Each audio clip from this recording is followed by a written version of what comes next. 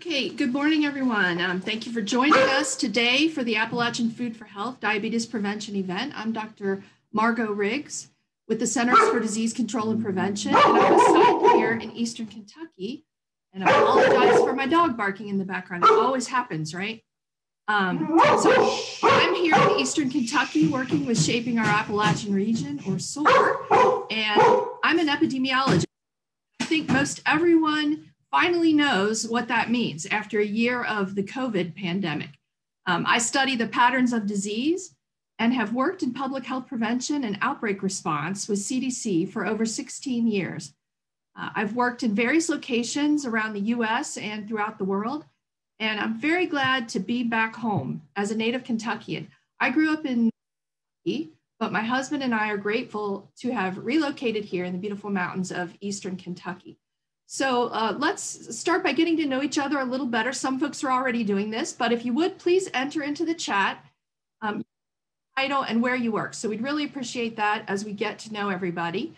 And while we're waiting for everyone to put their information in the chat, we'd also like to start with a poll. So let us know what your affiliation is. And Brian, if you could get the poll up, if everyone could take some time to fill this out. We'll take a few seconds to let you all answer the poll.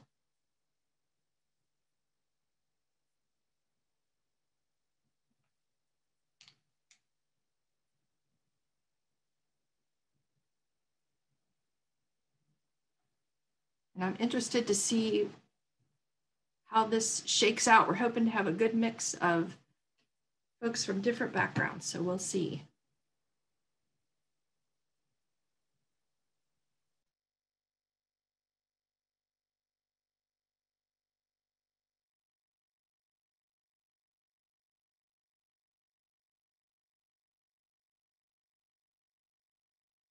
Are we about ready there, Ryan, you think, with seeing our poll results?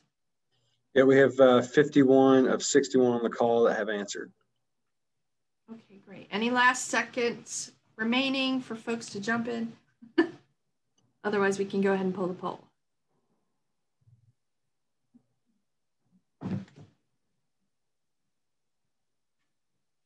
And then I think you should be able to pop it up on the screen so we can see how it pans out with the results. Margo, you'll be happy to know that I figured out the doorbell. Hey! No more doorbell. Thank you. Awesome. Okay, so yeah, if we can pull the poll, that'd be great.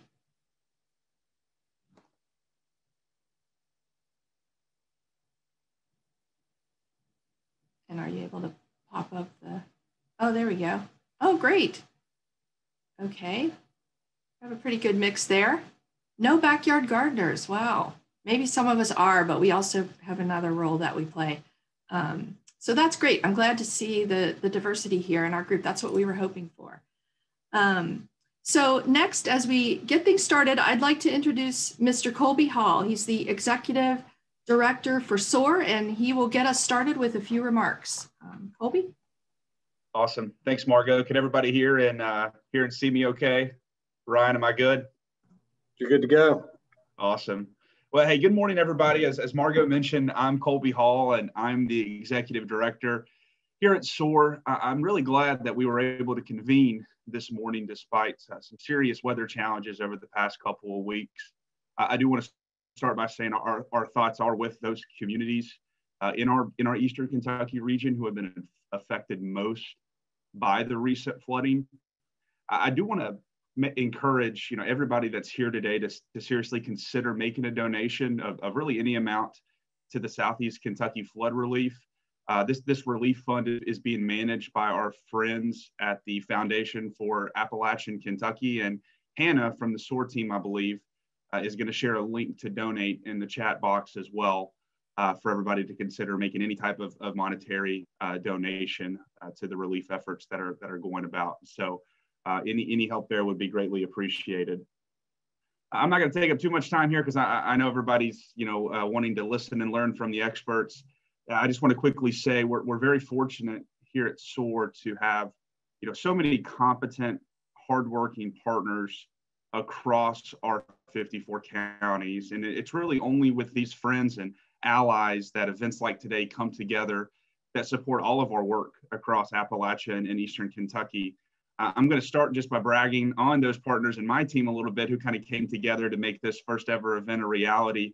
Obviously, Jennifer and her team at the Community Farm Alliance, and Amalia and her team from the Foundation for a Healthy Kentucky. Really thanks to you both for working hand in hand with the SOAR team to bring this event to fruition.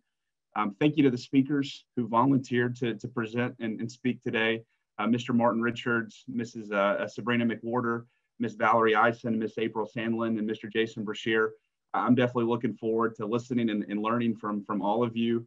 And to the SOAR team, Margot, Kenny, Hannah, Josh, Sabrina, and Ryan, thank you all so much for the sweat equity you put into today. Without any of you, it wouldn't have been possible. I definitely think one of the things we've learned from the past year or so is the virtual events. It's about the same amount of work that goes into putting them together as it is live events.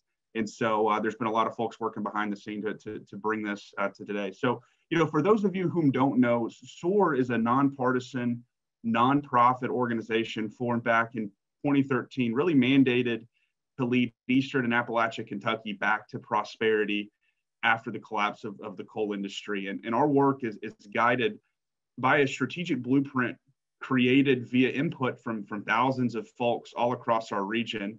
And it contains 7 specific goals that we believe are critical for the economic revitalization and revival of the region. Goals 4 and 5. So goal number 4 is healthy communities. Number 5 is regional food systems. Those are probably most directly relevant to the conversation today, but they feed into every other goal that we have, because without healthy, productive Eastern Kentuckians across all age groups and demographics, really our work to revitalize the economy, it becomes nearly impossible. We need our people ready to fill the existing jobs that we have available across our region now, and then also ready to fill the new ones that are going to be available in the future across some emerging industries in our region. And so from the inception of SOAR, we've really worked with and through our strategic partners to focus on disease prevention efforts, but especially when it comes to diabetes. As Margot's going to talk about, and I'm sure a lot of folks know, our diabetes rate in Appalachia, Kentucky is 17% compared to 11% in non-Appalachian counties in Kentucky. And it's really alarming and it's unacceptable. We know it starts early, right, with us as community leaders and stakeholders, making sure that we stress the critical importance of proper and balanced diets, healthy foods, combined with exercise and physical activity. Look, I'm from the region and I'm still amazed to go outside and see all the natural outdoor assets that the good Lord blessed us with here. We've got everything we need to transform over time into one of the healthiest, most fit areas, not just in Kentucky, but across the country. I mean, other communities would kill to have our mountains, our rivers, our lakes, our trails, and our wildlife. So, I think today's really important because it highlights that we as community stakeholders, we've got to take ownership and responsibility for coming together to address these disparities that are holding us back. And there's no doubt that this work and these issues, there's no easy fixes, and it isn't going to happen overnight. But we have to take action ourselves because nobody else is going to do this important work but us. So I hope folks here today, not only learn something new, which is really, really important, but also that the conversations, presentations, and questions really light a fire for somebody, for a new idea or strategy for how we move this important work forward together. I'll just say from behalf of SOAR, we're here ready to assist and help in any way that we can to get this job done. So thanks for listening. It's great to meet everybody. Thank you for being here. We're super excited for today. And Margot, I guess I'll turn it back over to you. Okay, thanks a lot, Colby. I'll get my screen sharing up here again. All right, so as Colby mentioned, we're convening the first event of this kind in the region to link local and healthy food partners with our health community partners to try to improve the ability to work together. We want to build healthy communities. And so health providers, farmers, those in the community working together to eat local, fresh, and healthy foods and get out more and move around in our beautiful surroundings, as Colby was mentioning. So why are we doing this? I've mentioned all the folks who want to get together. Why are we doing this? So I'll move forward here in my slides. Hopefully that will pop up. I think it takes a minute. Let me know if you see the thumbs up, Ryan, if you see the next slide. Looks like it's stuck on the graphic, so you might have to stop sharing. Okay, I'll stop sharing. I will just have the correct one up there in the first place. Let's see, let me get out of presentation mode. Okay. Oh, my computer is not being a friend right now. It will not get out of presentation mode. Let's see, go back. Oh, darn this thing.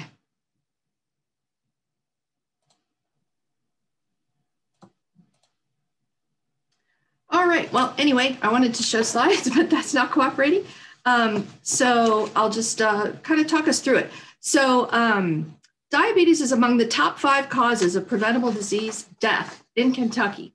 So I think Colby mentioned more than 17% of people in Appalachia, Kentucky counties have been diagnosed with diabetes, compared to 11.2% in non-Appalachia counties. And even 11.2, that's high. So more than 34 million Americans are living with diabetes. And in 2018 alone, 1.5 million people were newly diagnosed with diabetes. So diabetes is also one of the most expensive chronic conditions in the nation, costing over $327 billion annually. 1 in 3 Americans, or 88 million people, have what's known as prediabetes. And what's more than 84% of those with prediabetes, or 8 in 10 people, don't know they have it. And just a little background about diabetes, it's a chronic disease. It affects how your body turns food into energy. And there are 3 main types. So we have type 1 diabetes, type 2, and gestational diabetes. So what happens when you're pregnant? So type 1 diabetes is thought to be caused by an autoimmune reaction. The body is basically attacking itself by mistake, and it stops your body from making insulin. So approximately 5 to 10% of people have type 1. With type 2, your body doesn't use insulin well and can't keep your blood sugar at a normal level. So that's what about 90 to 95% of people have, is type 2 diabetes. It develops over many years and is usually diagnosed in adults, but more and more, we're seeing it in children and teens and young adults. And if you have type 2 diabetes, your cells just don't respond normally to insulin. This is called insulin resistance. Your pancreas makes more insulin to try to get those cells to do what they need to do, but eventually your pancreas just can't keep up and your blood sugar rises, setting the stage for prediabetes and then type 2.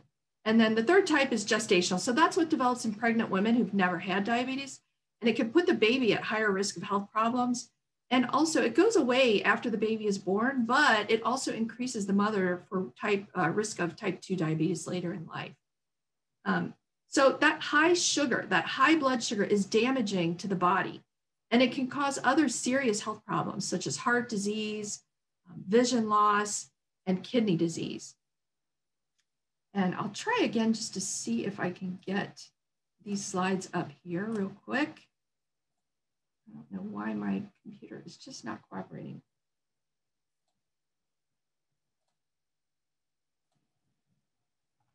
Nope, it's still not going to. Okay, it's frozen and I'd have to close out everything and that would take too long. So I just want to emphasize, prediabetes is real. People hear that term all the time. It's real, it's common, and most importantly, it's reversible. So you can prevent or delay prediabetes from developing into type 2 with simple proven lifestyle changes that include choosing food for health. And if you're currently a diabetic, then you know maintaining healthy food choices is important for the management of your diabetes as well. And so today we'll have several dynamic speakers who will provide an overview of fresh local food programs available in the region, options for taking advantage of our wild food options around us in Appalachia, and getting back to our roots. And then innovative ways that farmers and health providers have teamed up for prescription veggies and efforts to prevent diabetes through a program managed by the Centers for Disease Control. We have to make every bite of food we take count. The foods and beverages we choose to consume have a big impact on our health, and we can make better choices by staying focused on nutrient-dense foods and beverages, limiting those with high added sugar, saturated fat, and salt, and then staying within our calorie limits. And as Colby mentioned, Joe, our region has been hit with several challenges over the past year that make efforts to access healthy foods and to get out and do activities that we enjoy. It made it a bit more challenging. With the pandemic impacting every aspect of our life and then facing these back-to-back winter storms that we had, and now just this week, more weather-related disaster with the flooding. So we'd like to get an idea of how the recent flooding has impacted health and agriculture. So let's do another poll real quick, inquiring about what happened after the week that we had of flooding. So Ryan, if you could do the next poll.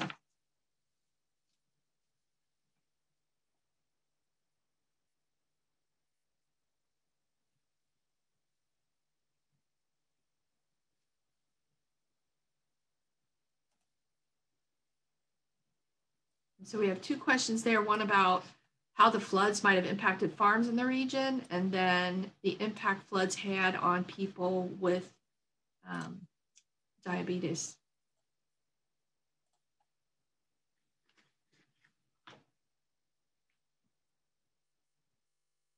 We'll leave that up for about 30 seconds or so to give folks a chance to look through and click their responses. All right, do we have someone's having trouble where it won't submit. Are we getting the answers in, Ryan? Are most folks getting their answers in? We have 47 of 67 so far. Okay, well, let's go ahead and pull it so we can get moving. We're just a little tad behind schedule.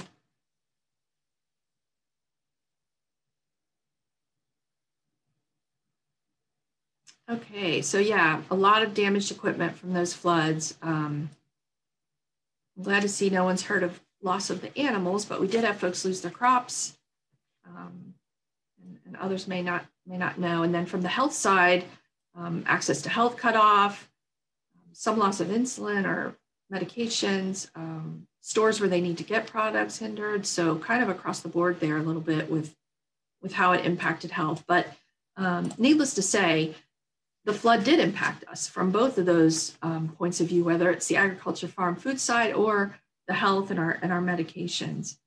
So thank you for sharing that. And please do, as Colby mentioned, help out if you can and share that link to donate to those who have been impacted by the flood.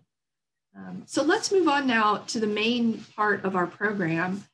And I don't know, Ryan, if you have the agenda up, if you could pop it up, since my screen has decided my PowerPoint has frozen and won't get. I was just going to pop up the agenda there. But we'll hear from 5 experts in our region who work either on the food side or the health side. And we're grateful for them for sharing their insights with us today. And then after the speakers, we'll have an opportunity to join 2 different breakout rooms. And we hope everyone sticks around for that opportunity, because that's where we're going to be discussing things in a little more detail, and we'll get to hear a lot more from you as we open up that forum for discussion. So first, I would like to introduce our first speaker, Mr. Martin Richards. He's the Executive Director of Community Farm Alliance, and he's going to give us a regional overview. And then Ryan, as Mr. Richards gets set up, let's get an idea of any barriers that may exist to accessing food. We'll pop up another poll while Mr. Richards gets going. So if you have any barriers to accessing food, let us know, and then we'll get started with Mr. Richards.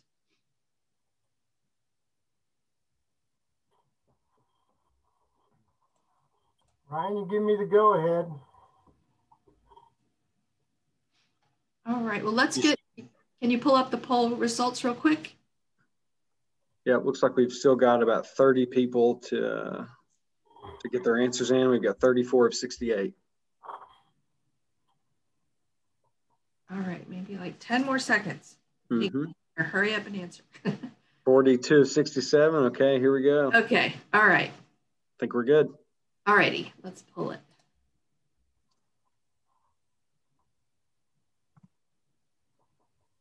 Great. Okay, price. That's a big one, the top answer. Yeah. All right. Well, very interesting. All right. Well, Mr. Richards, if you want to get us started, thank you for joining. Yes. Can you see my screen? Yep. All right. I'm going to start off with a little video. I hope the audio comes through for you all.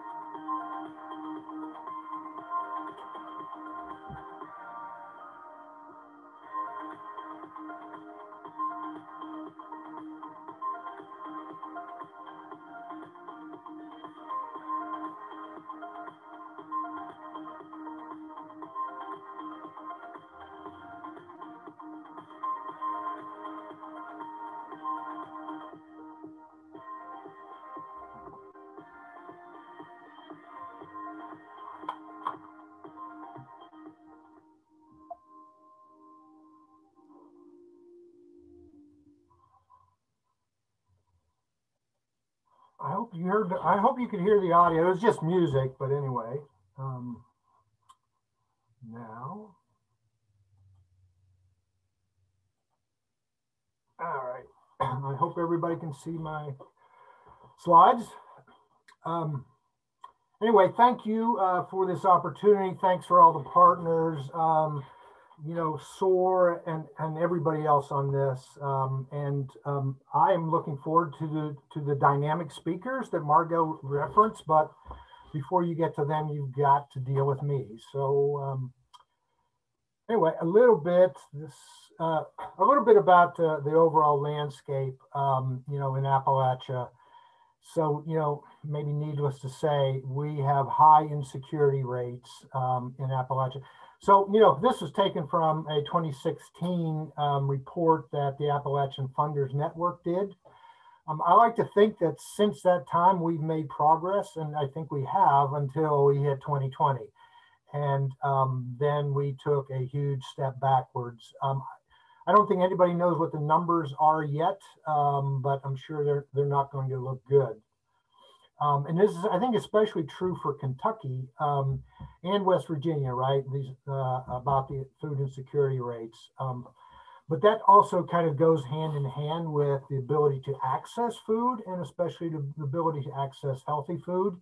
So for as big a geographic area as Eastern Kentucky in the ARC counties is we have a very small number of stores who are actually accepting WIC or SNAP, and that makes it really challenging for folks. And of course, we know that geography and distance is a part of that,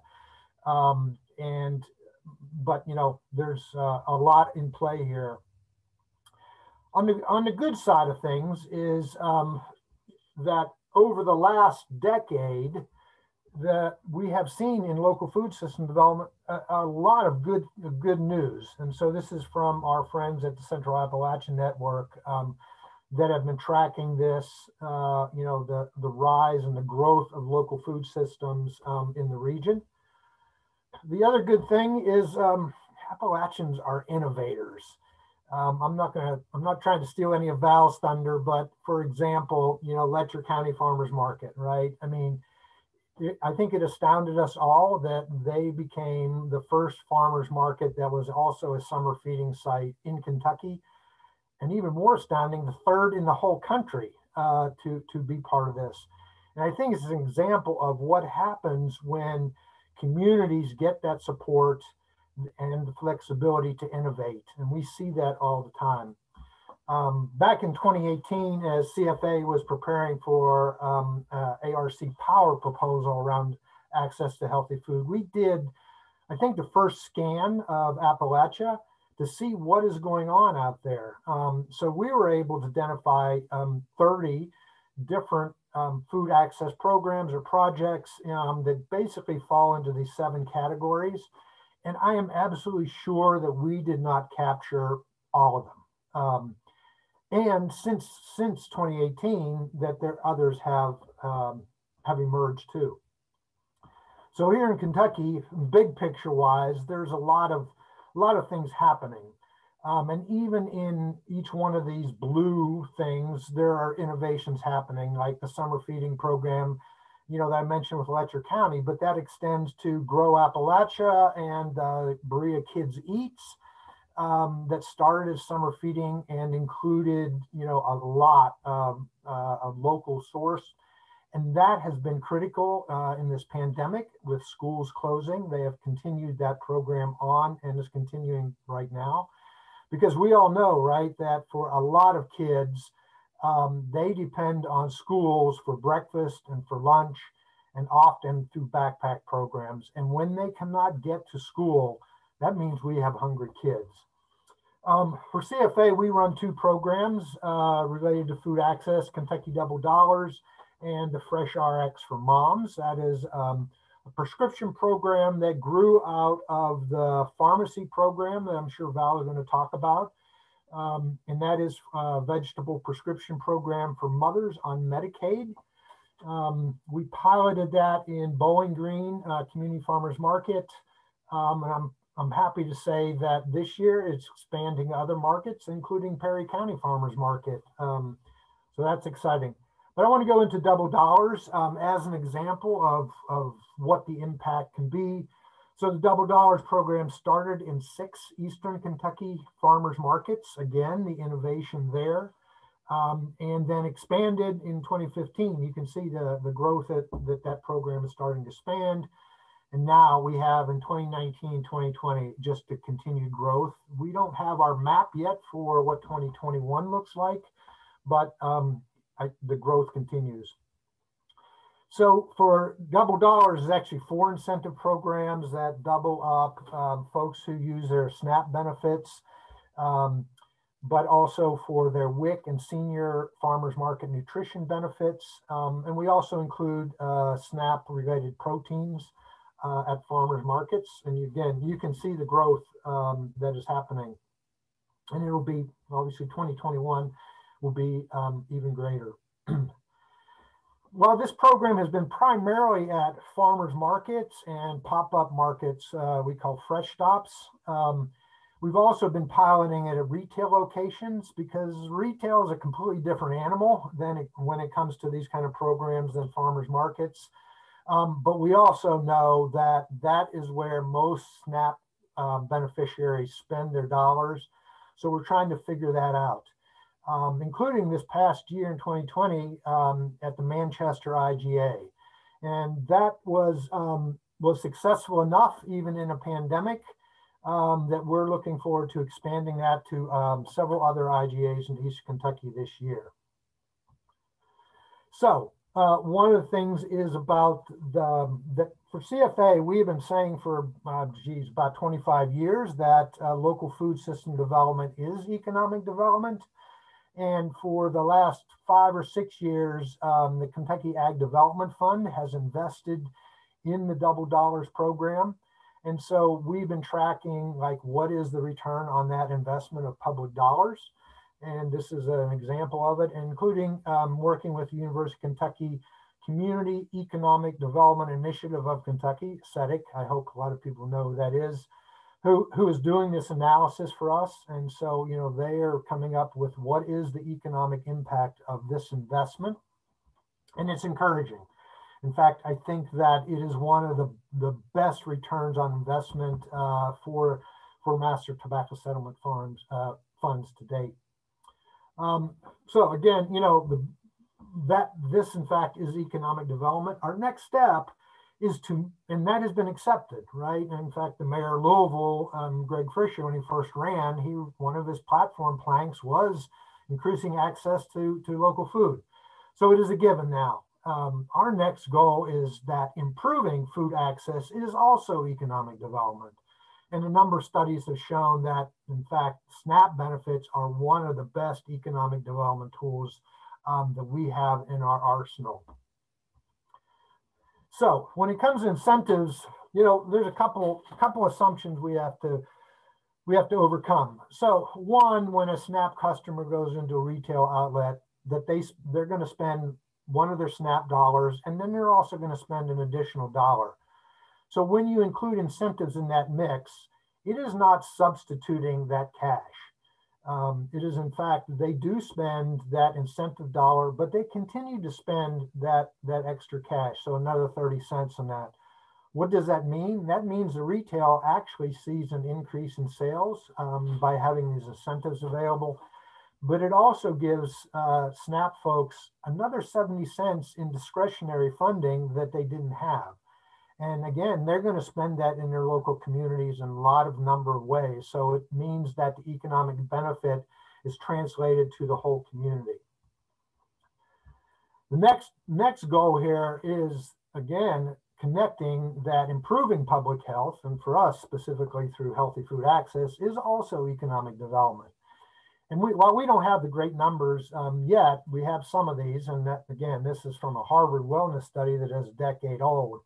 But in fact, that we improve people's health, that it does translate to a better return on investment. And I would like to say that, you know, that is one reason why our partners with WellCare and Passport, I think I saw Lisa's name from Passport on here, why they support this program and why they continue to support that program is because, you know, it is much more effective to invest up front in improving access to good food than it is on the back end through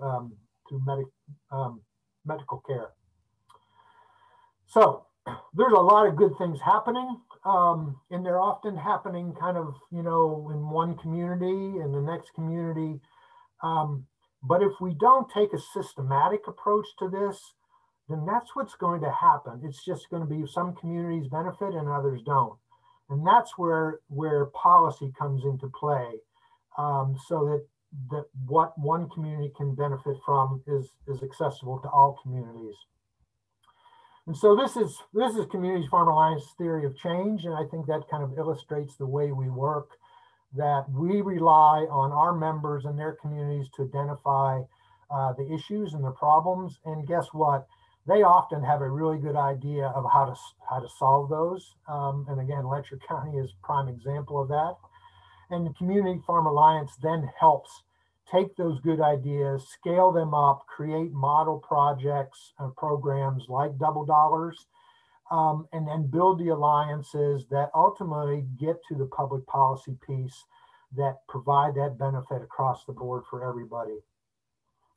So a couple of the things that I'm trying to get across today is that for these programs, that we need to increase like SNAP beneficiaries to participate and spend their SNAP benefits at farmers markets, at retail locations, because it is good. It is federal dollars that are coming into our state, and we need to get them to circulate. We also need to align our state and local policies on agriculture along with food and health. They're not well aligned, but we're making improvements on that. We also need to overcome isolation, whether it's going across the county line or it's going across the west of I-75, or it's across state lines. We have to all work together to make this happen. And when we do that, then ultimately realize that, in fact, good health is also economic development. And again, I think that leads to increased investment from government, philanthropy at both the state, local, and federal levels.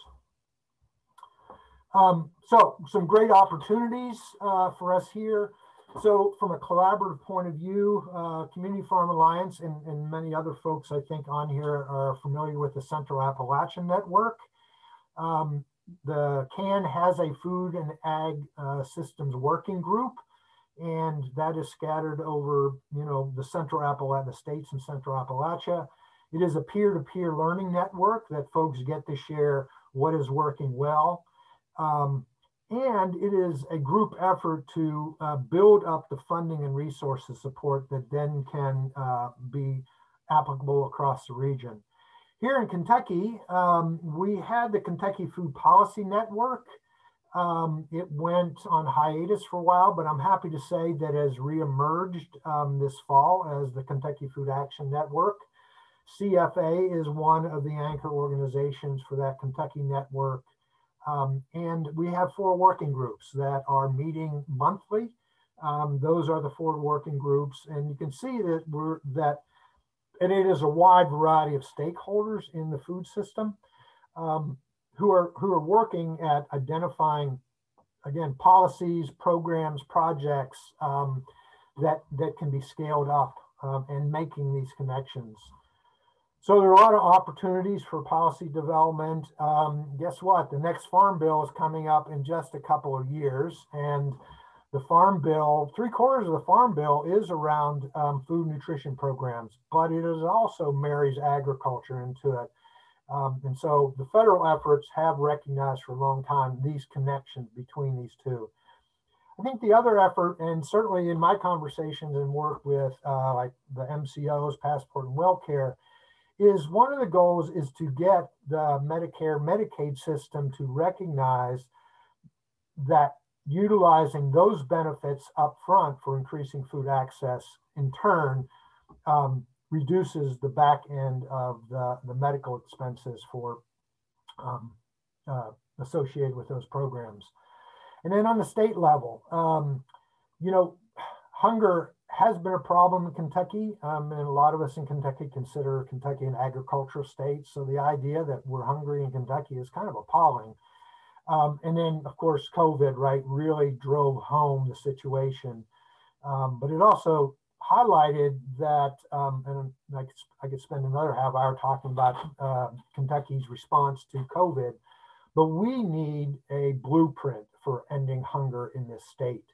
And that blueprint has to include both charitable aspects, but market-based approaches too, because neither one of those can do it alone. It has to be this combination. And that leads to, again, you know, the idea of Kentucky creating its own farm bill that marries all these policy efforts around food, agriculture, and health. And CFA right now is working on creating the Kentucky Healthy Farm and Food Incentive Fund. So the USDA has a number of programs that really can help in these areas of healthy food access. But all these USDA programs require a 50% match. And that can be a real challenge, especially for folks in the nonprofit area coming up with that match. And so, you know, getting the state to set aside funds that can be utilized to meet those federal matches and prevent Kentucky from leaving a whole lot of money on the table. And then at the local level, I mean, there's a lot that folks can do. So supporting farmers market operations, whether it's a city government or county government, recognizing how important this work is, including permanent structures. We have made a lot of progress, but you know, moving from half a dozen pickup trucks in a parking lot on a Saturday to having a permanent structure that people can come regardless of the weather and come all year round. And then one way to do that is for, again, counties or communities setting up a local food policy council that brings all the local stakeholders in the food system together to talk and share and move forward. And then there are, you know, again, opportunities for philanthropy. We still need substantial investment in the research aspect of impacts, what metrics to measure and how we evaluate those. That allows us to move forward in the best way possible and utilize the resources. And again, I mentioned federal matching funds, but there's also at the state level a requirement for matching funds too. And then again, at the community level, providing support for those communities to, again, innovate, have the flexibility to do that. So I want to acknowledge here that all this work CFA and everybody else, we don't do it alone, right? I mean, the folks from philanthropy, from government, you know, play a huge role. And I think a lot of folks on this call also are working with these folks. And so yeah, we all are in this together, and, you know, and I appreciate the help. And that's it for me. I don't know if we have time for any questions or move it on, but I'll turn it back over to Margot. Yes, thank you so much, Mr. Richards. Thank you for that thorough overview of all the things that are happening. A lot of good networks out there already and efforts in place. I think we have a couple minutes. And I forgot to mention at the beginning, but yeah, if you have any questions, please pop them in the chat. And I'm not sure, Hannah, did you see any questions pop up yet? Or so far, we have any examples of local food policy councils in Kentucky? Yes, there have been examples, and they're kind of different. Sometimes they're not called food policy councils. So for a while, Louisville had one, you know, and with change in administrations and so forth, it no longer exists. But other places, they're often facilitated by health departments. So Barren River Health District supported the equivalent of a food policy council for a number of years. I don't know if it's still going on down there. Berea has one. Kind of the conversation has continued, but it doesn't have an organized food policy council. So it's going to look different, you know, community by community. So yeah, no, I can't say yes exactly. Although I say I think there are some in Northern Kentucky. great, thank you. Any other questions, Hannah? Nope, not so far. Someone wants to know, will these slides be available after today's presentation? And we can probably coordinate that, can't we, Margot? Yes, and I should have mentioned, excuse me, as well, that the event is being recorded, and we're going to post that up on the SOAR website. That's right, Hannah? Yeah, it'll be on our YouTube channel, so we can send out our YouTube channel. Okay, so we can send out the link to this event, so you can scroll through any of the talks and presentations, and then we can also work on emailing everybody who registered the materials after the presentation today. Thank you. But that's it for questions. Okay, well, thank you so much, Mr. Richards. Really appreciate that. And then to keep in the interest of time, I think let's move along. We'll switch gears a little bit and talk about Eating Wild Appalachia. And we have Mrs. Sabrina McWhorter, and she is the creator of Eat Wild Appalachia. So Sabrina, if you want to kick us off with the next one. Let me see if I can get this shared.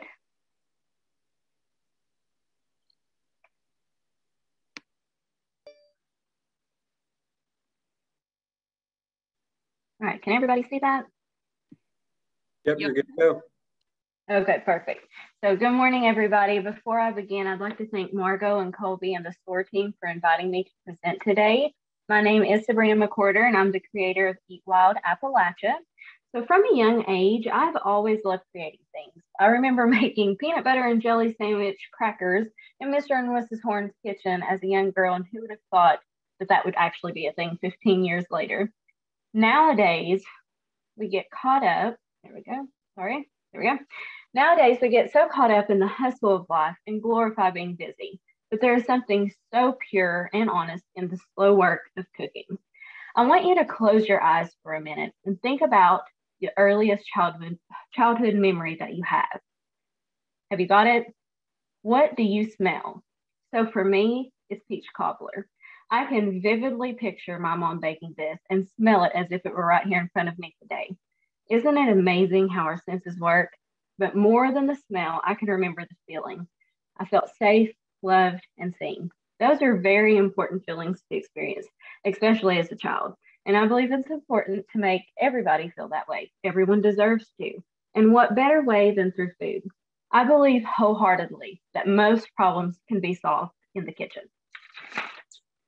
So when Margot invited me to participate today, I didn't share this with her, but I was so excited to present about something so passionate to me, but also something that is so close to my heart. I actually lost my granny to diabetes when I was 14 years old. And I think often about what if I were older if I had known more, if I could have changed something.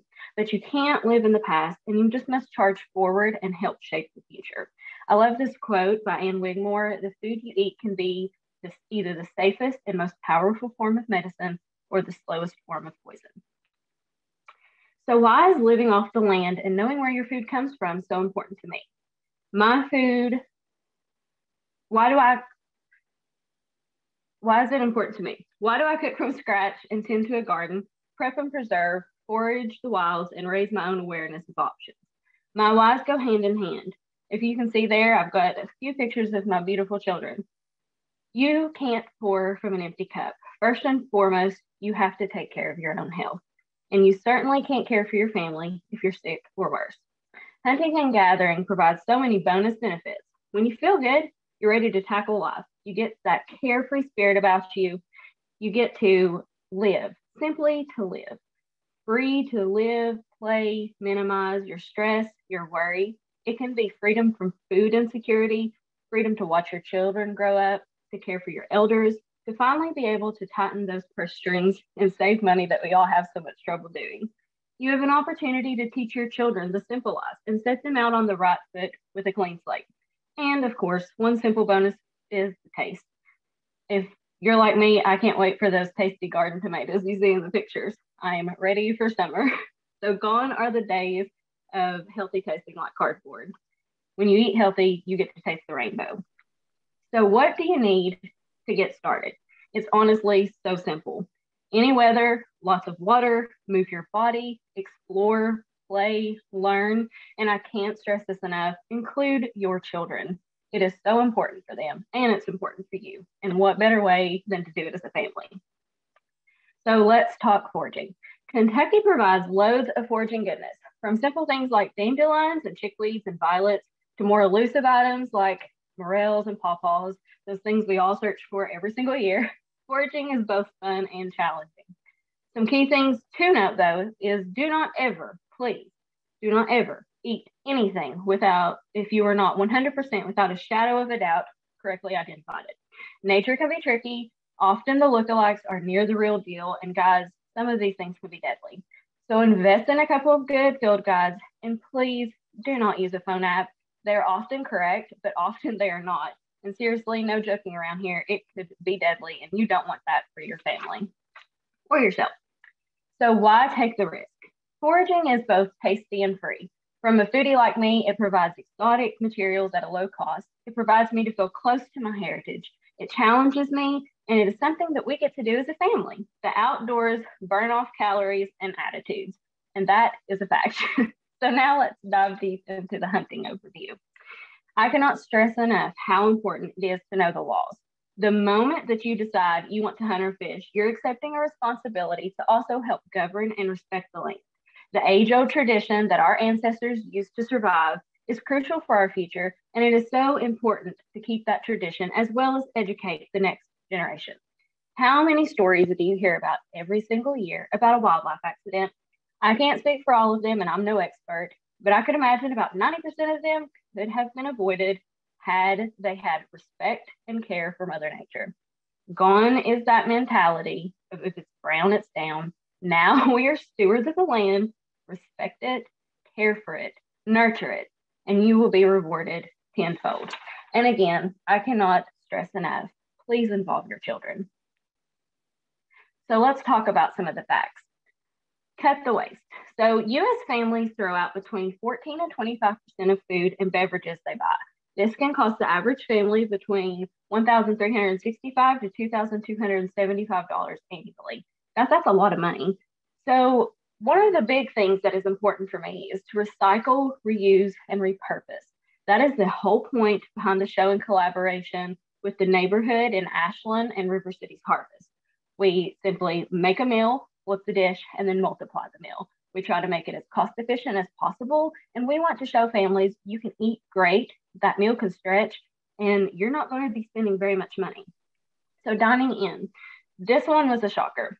The average American spends $232 per month eating meals outside the home. That's American. If you're a family of four, that is a whole lot of dough. It is absolutely mind-boggling to me that we personally used to do this. We were guilty of it ourselves.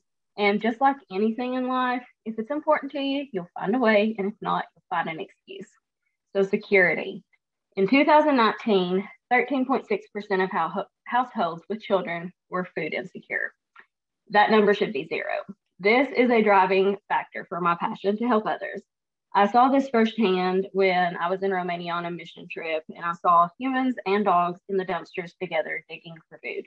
Guys, that's not acceptable there, and it's certainly not acceptable here. Remember that food waste fact? Do you see where I'm going with this? So frugal living. In 2019, food spending by U.S. consumer businesses and government entities totaled $1.77 trillion. Food away from home accounted for 54.8% of food expenditures, up from 50.1% in 2009.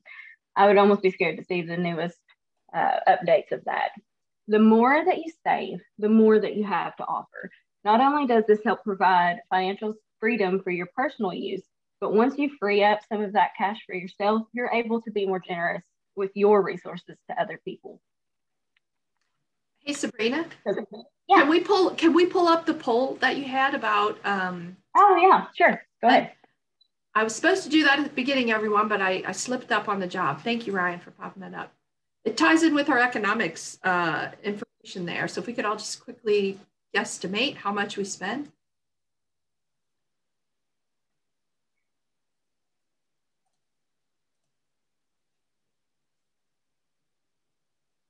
Maybe give us a few more seconds. And I think the pandemic, if anything, it's shown us how much we did spend eating out, and maybe has gotten us to be a little more frugal during these times. Okay. Yeah, one of the greatest things about COVID, if there's, it's hard to say it that way, but one good thing is it's brought a lot of awareness to people for family, food, everything. We're at about 56 that have responded, Margo. Great. Yeah, let's pull it and just see. And then, sorry to interrupt you, Sabrina. No, you're fine. I didn't want to miss getting that info. Okay, great. Yeah. So almost. What are the results, Margo? I can't see them. Oh, yeah. So we've got the number one answer is between $300 and $400. And the second top answer is over $400 a month. Wow. I expected that, but still, it breaks my heart. So, all right. Are we good to go? Yes, go ahead. Okay. So take a minute to look at this picture. Can anyone else actually feel this picture? Close your eyes for a moment and picture yourself as this individual. That wind in your hair, your chest rose to the sky, your head back, breathing in life with all that it has to offer. It is such a peaceful feeling. Now, look at this fact here. Heart disease is the leading cause of death for both men and women in the United States. If you have diabetes, you're twice as likely to have heart disease or a stroke than someone who doesn't have diabetes. And at a younger age, the longer you have diabetes, the more likely you are to have heart disease. I don't know about you guys, but I would rather be the person on the left. And as someone who has diabetes and heart disease both running rampantly through their family, I don't want to be another statistic. So this is where it comes in. You have to make that decision. It's not going to be easy. Nothing worth having is, but it is so worth it. Just when you're really struggling, picture this person again, breathe in that moment, think about it, and then make your decision. And maybe it'll clear it up a little bit for you. So before we move on, I do want to say, again, I am no doctor. Educate yourself, do the studies, research. These are just my personal opinions, so let's take them as that. But dandelions. So this is, that weed that everybody hates mostly. But if you think about it, the possibilities are endless. And so I've got a couple of facts here, and I have included the links below in case anybody wants to go look at them. But in traditional Chinese and Native American medicine, dandelion root has been used to treat stomach and liver conditions. Herbalists today believe that it can aid in many ailments, including acne, eczema, high cholesterol, heartburn, gastrointestinal disorders, diabetes, and even cancer. So again, not a doctor. These are just other people's thoughts, but This here on the picture is some fried dandelion blossoms. They're so much fun. You can bake them as well to make them more healthy. We actually fried these in sunflower oil. So again, it's a better fat to use than your plain old vegetable oil. But just make it fun. Again, include those kiddos. Do you know how much fun my, at the time, 4-year-old had putting that big glop of Chipotle mayo on it and smacking it like a paint and then getting to create a picture? That's the thing, is you have to create create the fun in the kitchen. So next up we have sweet violets. And so this is just really fun to add a little color to your plate. A study compared violet leaf vitamin C content to that of oranges and vitamin A content to that of spinach. From the basil leaves, if it were collected in spring, this early research reported that violets contain twice as much vitamin C as the same weight of orange and more than twice the amount of vitamin A gram for gram when compared with spinach. That is crazy. And it is so much fun to just explore and try out recipes. This is a wildflower yogurt bar. Kids love to do this. We throw in some chocolate chips because why not? Everything is fun in moderation. Next up, we have the elusive morel mushrooms. So again, morel mushrooms carry the highest amount of vitamin D among the edible mushrooms. And it is 34% of our daily required levels of vitamin D, which we all know during all of this is so important in 100 grams of raw morels. Now, this is a pre-baked pizza. I did not eat this one raw, but you can eat raw mushrooms all the time. A really easy way to throw them in is with pesto.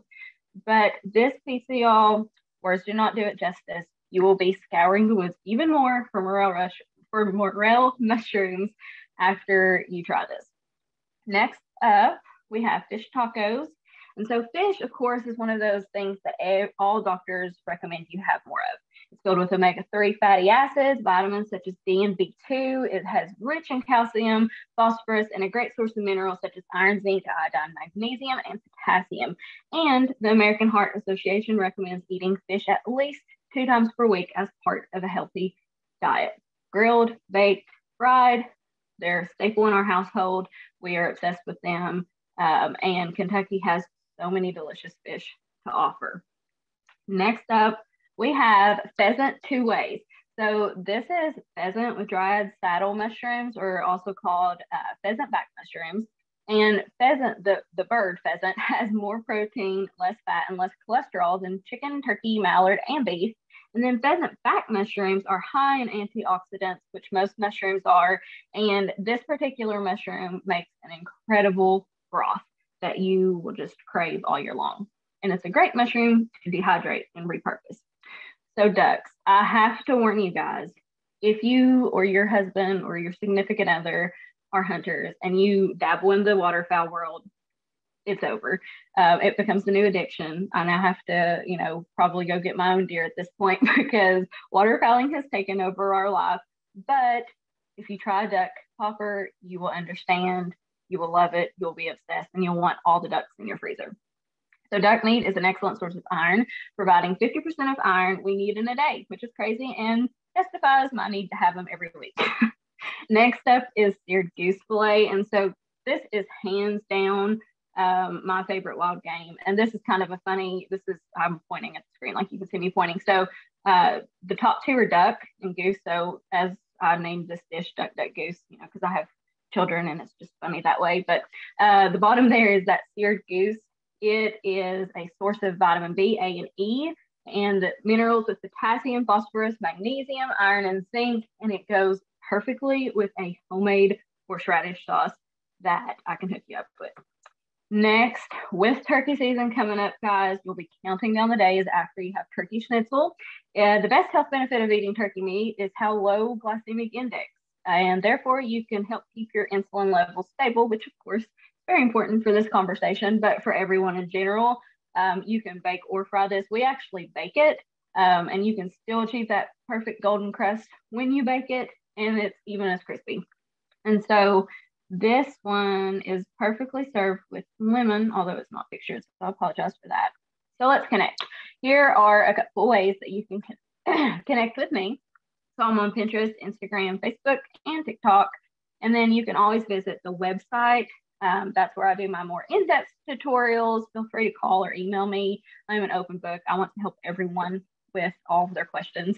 And something really cool, if I'm able to do this, I do have a free ebook with some simple kitchen garden plans, top 5 items to forage this spring, and a new recipe that I'd like to send out to everybody, as well as a challenge of 3 things to do today to change your health.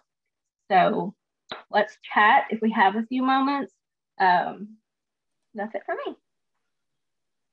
Thank you so much, Sabrina. That was awesome. And I think some of the comments I've seen are that you're making everyone hungry and definitely want the book. So yeah, Hannah, were there any questions that popped up? Not yet. If anybody has any questions, pop them in the chat box and we will ask Sabrina. So while we're waiting, I'll just point out what we have here. So the top left is a dandelion green salad. It is divine. I cannot wait for dandelions to be back because they're so good. Bottom left is stuffed zucchini and squash blossoms. Then we have violets. That is such a fun experiment with your children. If you can see the picture right next to it, the different colors, all of the color changes from the acidity that you add to it. So the more lemon juice you add, the pinker it gets. I have a little girl, so of course we had to go hot pink. And then again, under the 4 jars there is the pheasant back or dried saddle mushroom. And then we have hibiscus flower, which is edible. Most people didn't know. I have a really pretty focaccia bread that has that. I wish I would have put a picture on here now. And then of course, just some dandelions. So let me stop screen sharing if I can.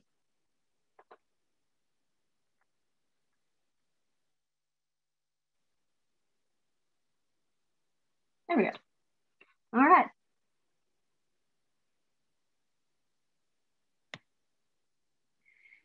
I don't see questions except people wanting to get the book that you mentioned. And so I think that's great. And some are popping into the chat, the 3 things they're going to do. Thank you all so much for having me. I really appreciate it. Can't wait to hear from the other speakers. You're welcome. Thank you for participating. I think this was great to share some of what's out there that we can all look for. I know I tried your, I don't know how heart healthy it is or diabetes friendly, but I did make the syrup from the, the violet blossoms. Probably not the best for diabetes discussion, but everything in moderation, as she said. So, you know, we can have those little treats now and then. And I put my top 3 things: get outside, move. That's what I'm going to do today. I need to get out and stop sitting at the Zoom so much. And you inspired me. I want to see your book. I want to get my garden plan set up and really start foraging more. I've only foraged in my backyard now, so I want to get out into the woods behind us and look for some of those really good things. The great thing about foraging is it can be done socially distanced, so that's a good thing. Yes, yes. Well, thank you so much, Sabrina. Really appreciate you joining us. And all right, so let's, real quick, Sabrina, yeah. Somebody wants to know, do you host foraging classes? I haven't, just because I started really exploring this more publicly last year during COVID. But I do have a connection with someone in the Red River Gorge that they're talking about doing some foraging classes. Just shoot me an email and we can make something happen. I'm always open to helping. And I believe Ag Extension does that. I've seen some of those through Facebook and other things where they're advertised, either state parks or sometimes Ag Extension. So definitely would like to learn more about that. All right, well, next up, I'd like to pop up our next poll question. Brian, if you have that one ready, about anybody with experience with the veggie prescription programs. And our next speaker is Valerie Eisen, who is the director of the Cowan Creek Community Center. So as Valerie gets set up and comes on to speak, we'll finish up this poll.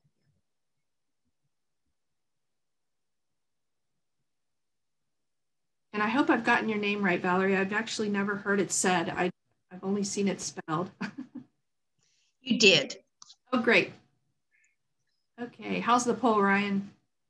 Looks like we have about 32 that have responded so far. Okay, quick, folks. Get your answers in.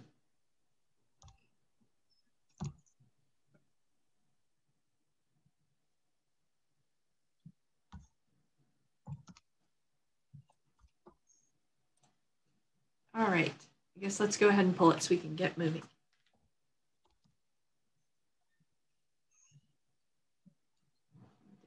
Okay, a lot of I don't know anything about this program. So, all right, well, that's perfect then. Valerie can share with us a little bit about the pharmacy program. Thank you, Valerie. Are we seeing the screen now? Not right now. We were before though. Okay. Let's go back. So hello, I am Valerie Horn and Valerie Eisenhorn, and it's always a pleasure to be recognized that way also. I'm very happy to be here. How about now? Do we see it now? No. I'm not seeing it at the moment, Valerie. Okay. All right. Okay, so I am struggling. I can share your slides for you if you prefer that way. Whichever can happen fastest, Ryan. Okay. Give me just a moment and I'll get yours ready for you.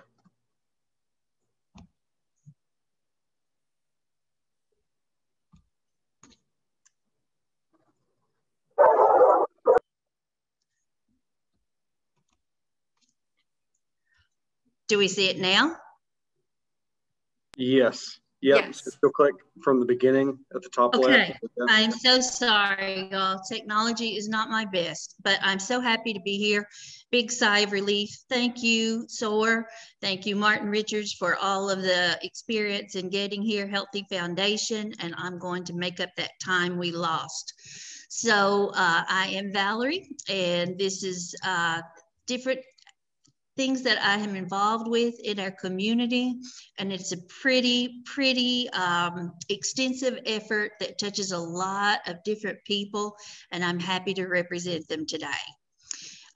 Like many of you, I'm from a rural community, so this is a photo thanks to Martin Richards, and Letcher County suffers some, as many here do, some pretty poor wealth inequities with that.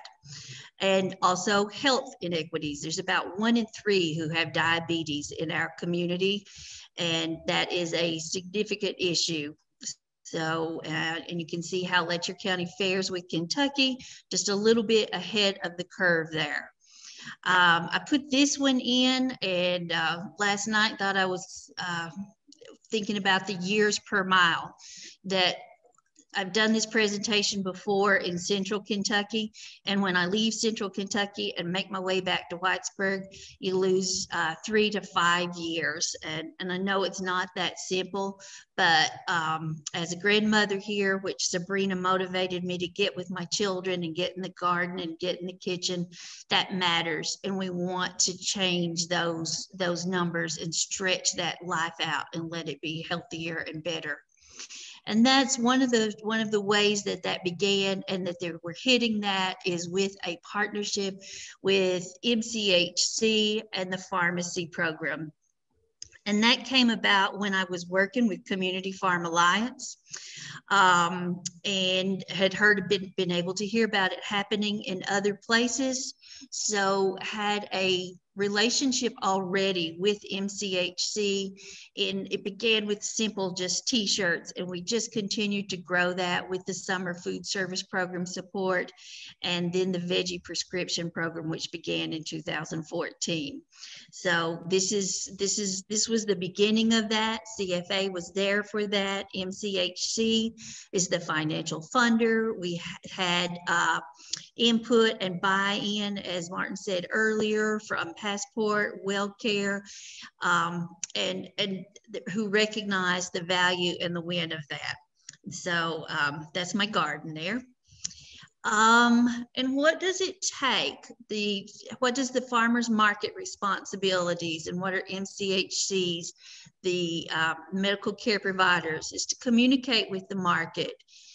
This is what MCHC does in this program. They identify and recruit patients, obtain health measurements. We've been fortunate that they've procured the funding. This will be about our 6th year, and work with the patients and report to funders and connect and support the growers also.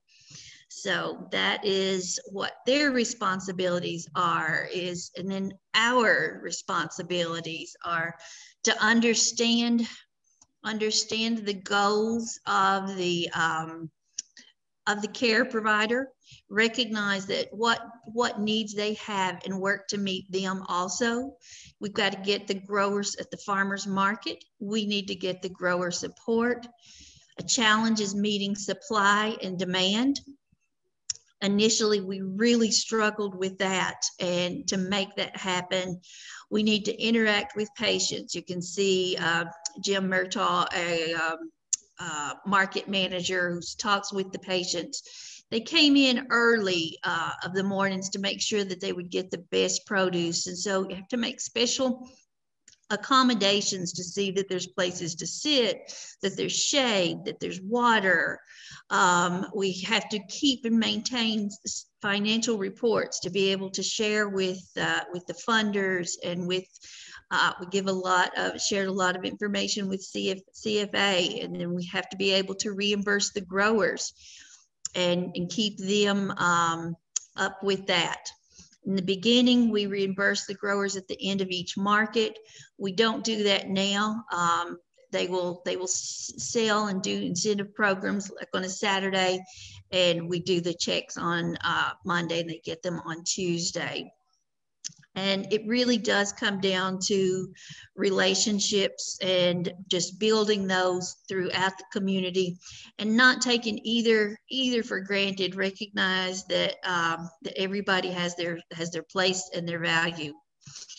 So, and the farmers market begins in what I think was unique and successful about it here is it began in the doctor's office or in the medical care provider's office.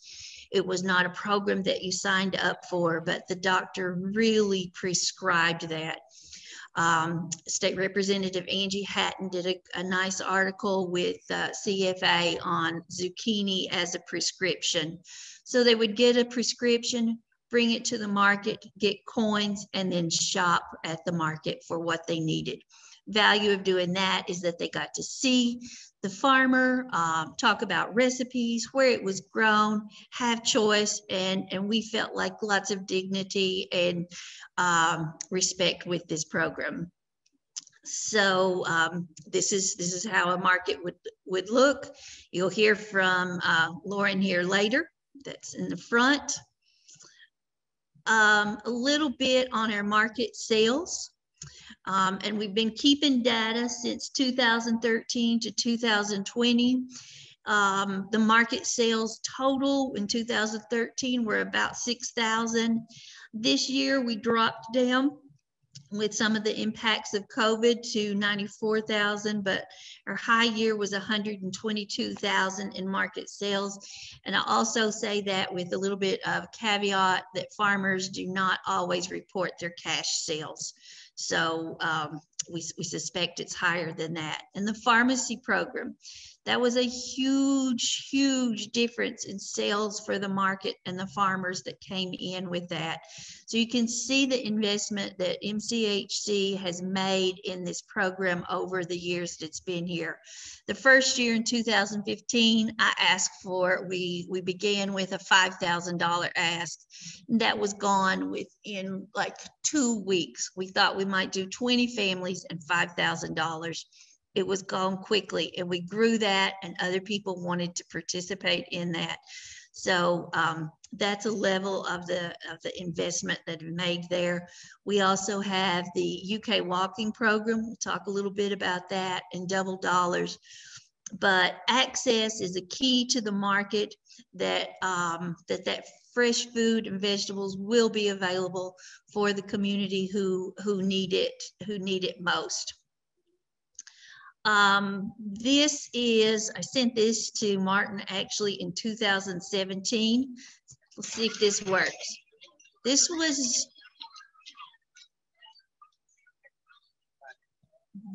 was the market opening morning of the market on 2017. And it was not uncommon for the market to look like that as we opened on those mornings. Market opened at 9. I'd get there at 7. People were already lined up. And sometimes we have as many as 60, 70 people in line to get some of the first choices for that. We had real crowd control issues with that. Not that there was a problem. The people were wonderful. We just had to manage that. So that was the market in 2017 in one of our peak years. This was the market in 2020. I'm sorry about that little strip there, but I'm afraid to touch it. So in 2020, we still had the pharmacy program, but we had a different model for it with COVID. So farmers would bring their produce to Kane Kitchen, as you can see here, weigh in on Wednesday. We'd put bags together and distribute them in a car drive-through on Thursday evenings. So it took all day Wednesday that we gathered and brought that food in. Each bag was valued at $32. Farmers were insured these sales because that's one of the big things we want to do is be fair and provide an outlet and a market to the farmers at a premium price so that they keep growing and bringing that back and are compensated for all the work that they do. So you can see the line there. MCHC provides a person with our farmers market to pass that out. So that's sort of closes up on the pharmacy program, but we're looking at a sort of a comprehensive approach. The saying about there's no magic bullet, but lots of buckshot. And this is the Tanglewood Trail walking program that we've also been doing about 5 years. It began with the Marshall University grant on the Diabetes Coalition, and then the second year was picked up with University of Kentucky, Dr. Dawn Brewer and Annie Copel, who's on here now, I believe. But with that walking, they have, if you walked the mile to the market, the Tanglewood to Trail Market, you got $10 to spend at the market. Participants signed up, data was collected over that period, and significant health benefits were recognized. What's sort of amazing about this one to me is, say it was 16 Saturdays, $160 investment in these people, our community, made a difference in their health. And I'm going to let one of them speak right here that sort of shares about that. He's been a leader in this walk-in program. Lauren Sturgill and Mimi Pickering with Apple Shop, who is on here in East Kentucky Diabetes Prevention Program, captured this for us.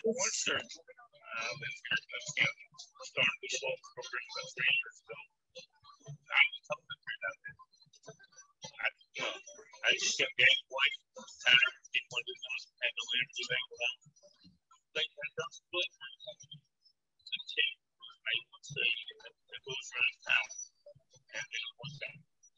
I'm not sure. Are others having trouble hearing him?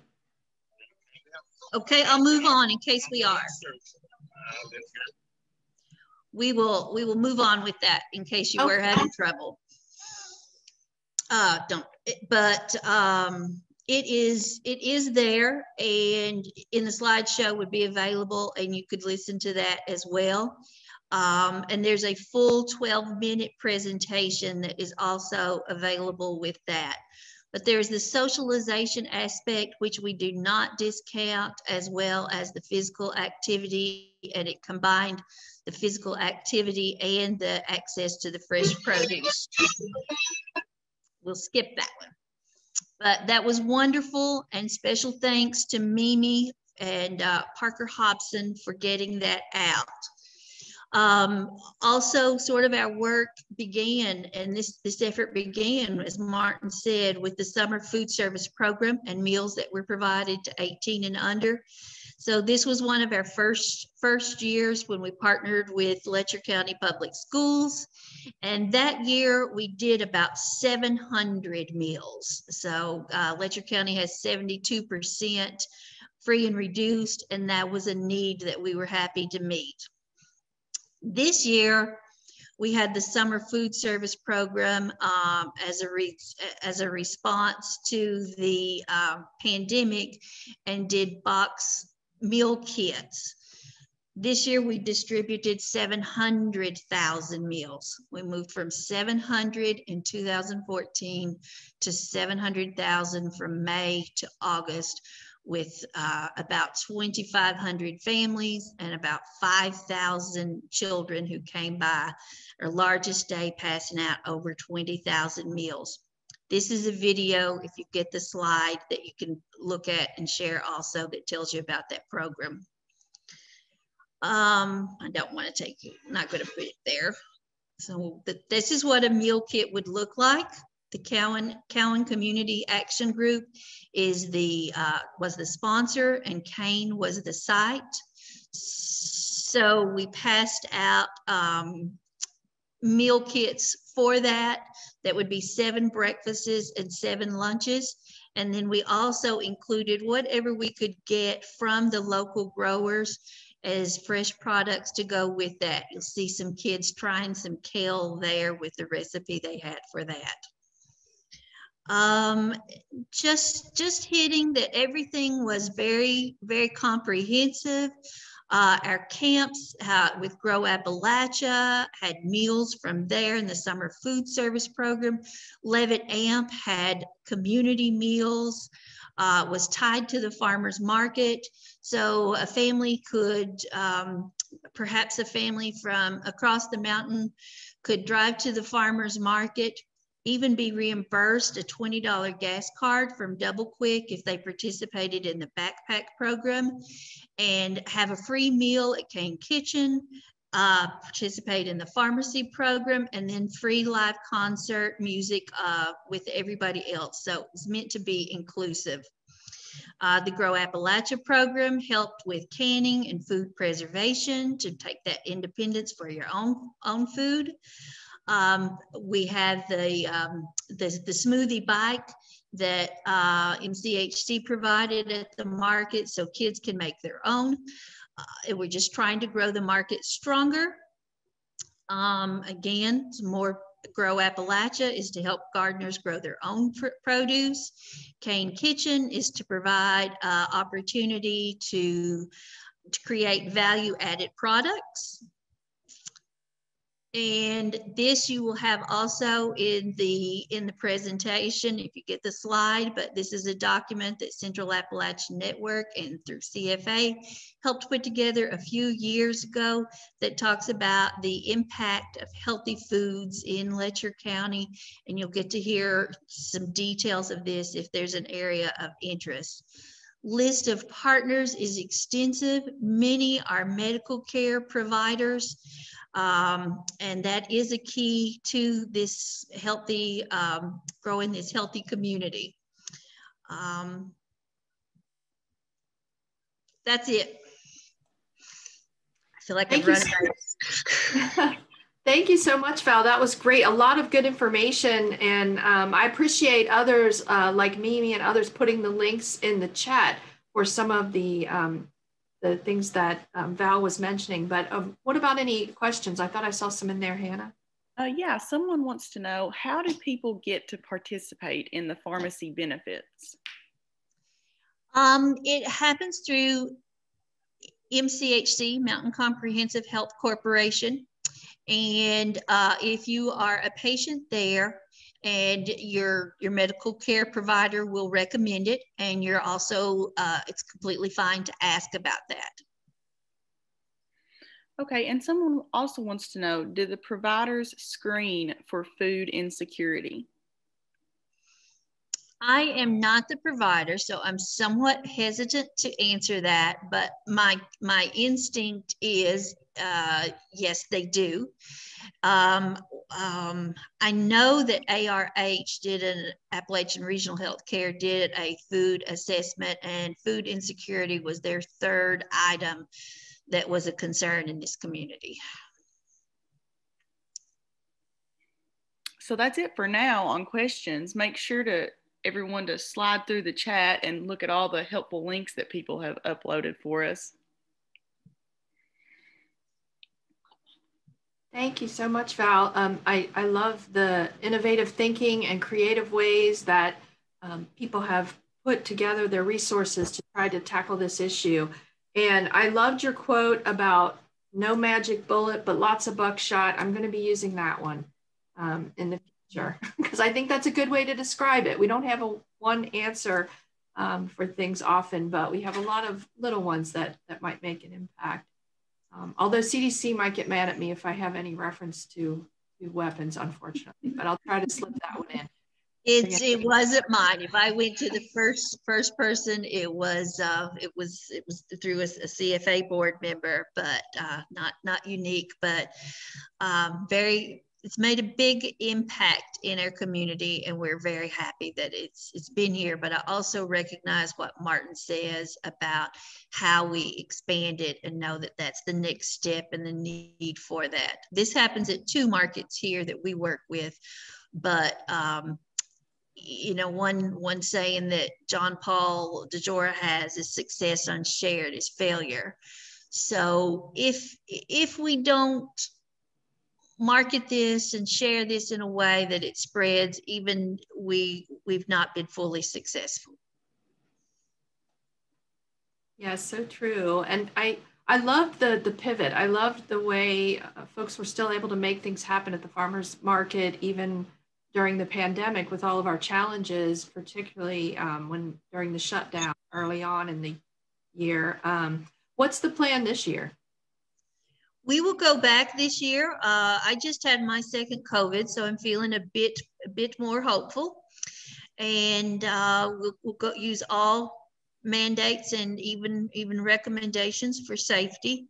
But our farmers are prepared. We've had our first meeting and are ready. And we know that pharmacy will be happening again this year. We're looking for funding still, continued funding for the walk-in program. The community really appreciates that program as well. So we're hoping to be able to do that, expand that. So the Levitt AMP series will begin later, July, to give just a little bit more time to expand. And we are also looking at camps, summer camps, but with limited number and considerations of how they attend. 10 a week and the same 10 children, and then another 10 children the next week. But we want to be here for the community and reach out as much as they need. Great, thank you so much. Really appreciate your time.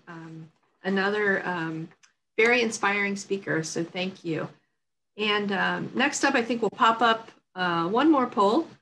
Brian, if you could get that one ready, the role in addressing diabetes in your community. And as that's coming up and we start with that one, I'll introduce our next speakers, Ms. April Sandlin with Kentucky River District Health Department and Mr. Jason Brashear at the Heinemann Settlement School. We're going to talk about diabetes prevention program and diabetes dollars in Knott County. So we'll wait just a few more seconds for the poll and then welcome our speakers.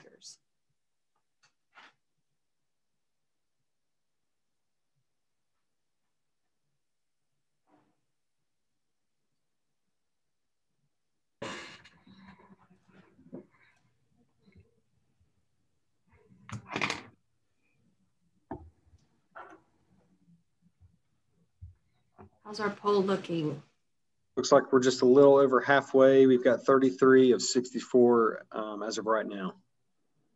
Okay, I'll give us like 5 more seconds. Quick, get your answer in. Hit submit. Okay, I'll give us 10. I'm going to 10. All right, let's poll. We're at 56%. Okay, 57%. And I'm going to end it now.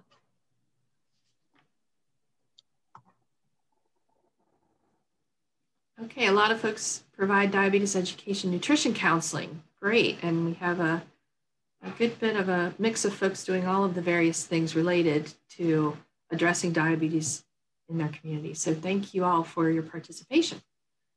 All right, next up we have Jason and April. Hey guys, I'm Jason Brashear. I'm the Community Programs Director at Hyman Settlement School. And my involvement with this is I come from an ag background. I worked in Extension and then CFA, and then come into what was originally the Foodways Director at the Settlement School, and started working with the local food system here in Knott County. And we'll get into that here in a minute, but my co-presenter is April Sandlin. She works with the Kentucky River District Health Department. She's a public health program specialist, a diabetes paraprofessional, and an LPN. So I'll turn it over to her and let her talk a little bit about DPP and what our health department is really doing to address our needs for diabetes education. April? When we started the program, one of our things was a grant with Marshall University, sorry about that. And it was to build our coalition to help support and bring people into our diabetes program. We teach here at the health department. We have a diabetes self-management education program and our DPP. And our big talk today is toward our DPP. It is a year-long program, which is tough for people to complete. It's a commitment you have to make for that year long, but it is a great commitment to improve your own health. We do it in 7 of our 7 counties through the Kentucky River District Health Department.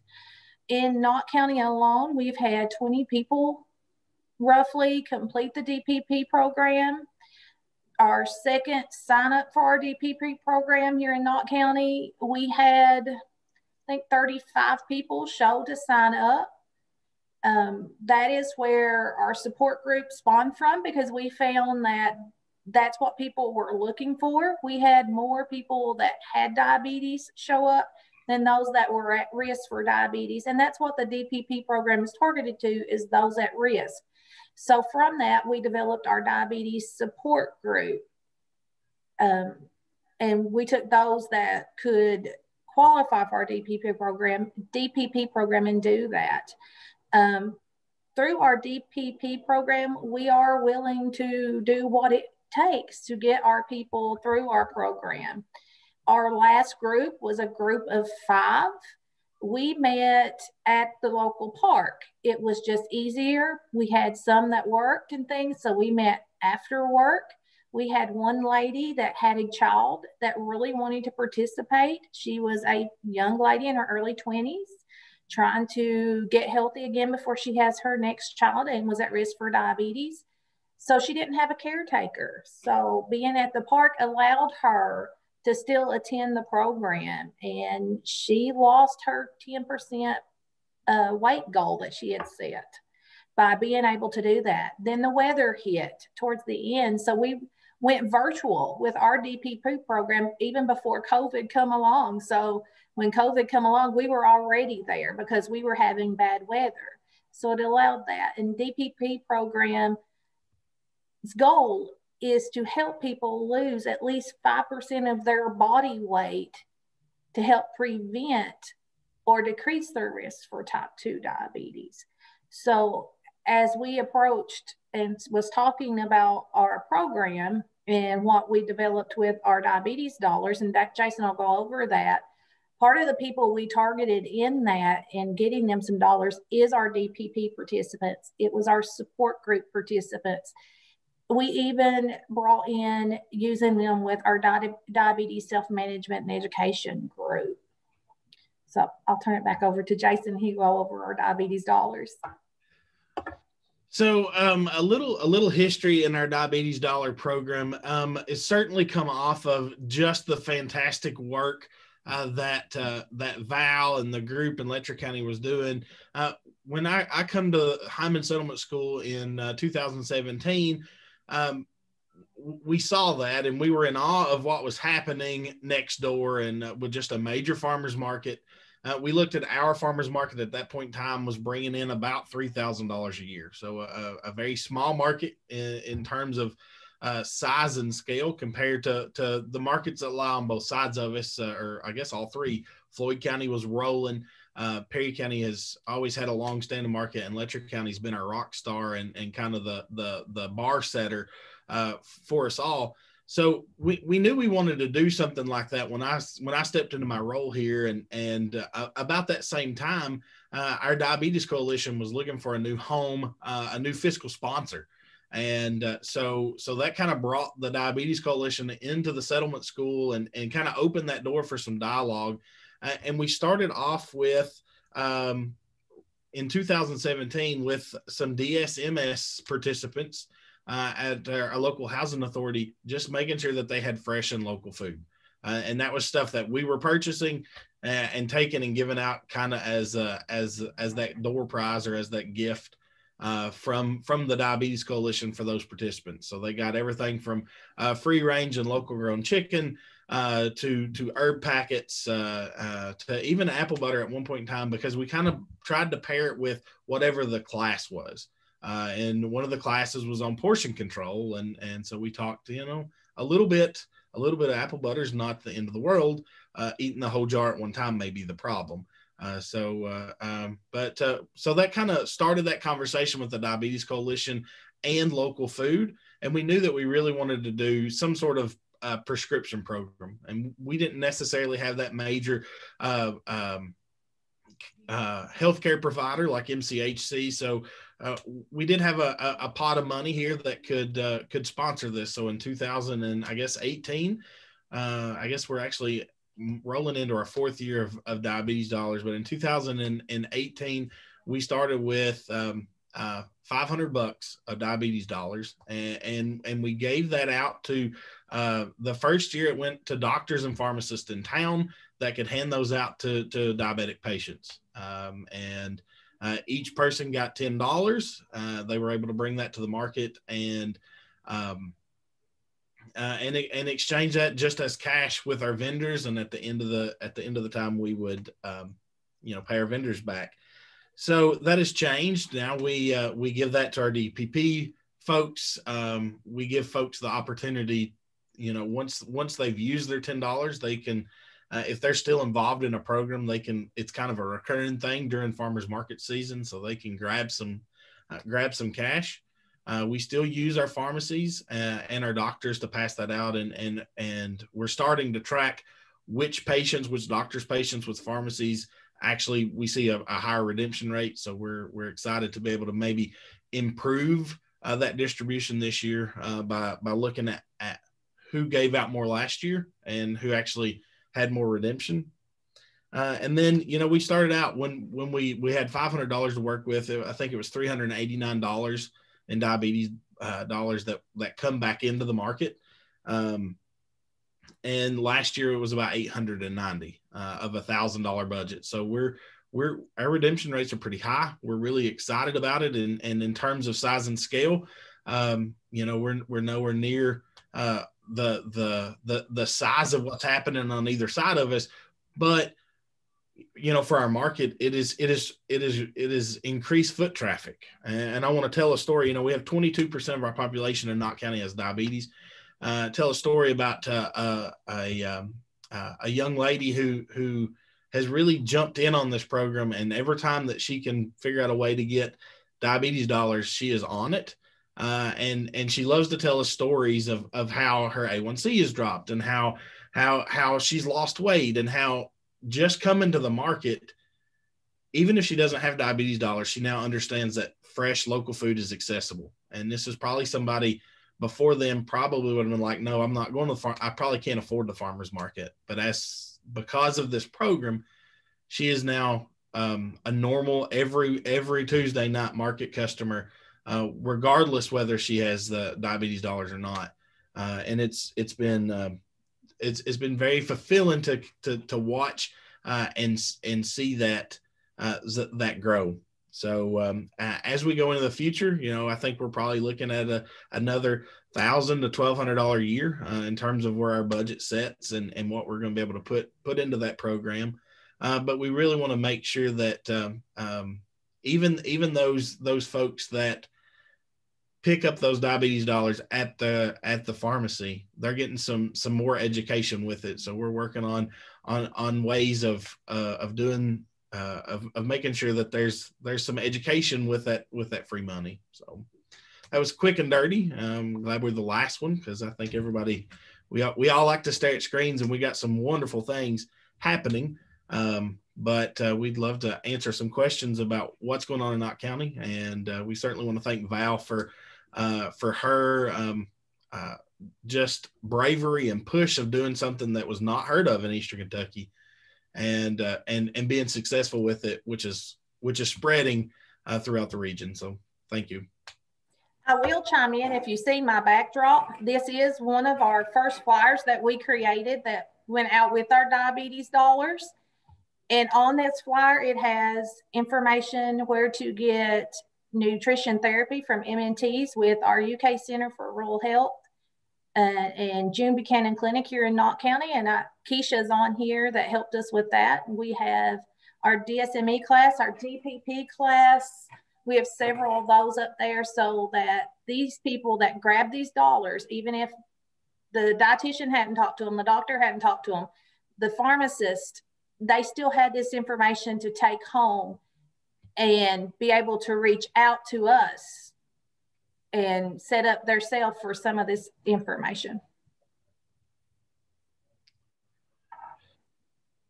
You know, I see your question there, Jennifer. We give $10 at a time, and surprisingly, $10 seems to be enough. And we will see folks take that. They're in dollar increments, and they'll take $2 a week out of that, and they'll combine it with $3 or $4 of their own and buy what they want. And so it's something that it doesn't have to be large amounts of money. I think once they realize what they can buy for $5 or $6 at the market, they're pretty happy to put in some of their own cash along with their diabetes dollars.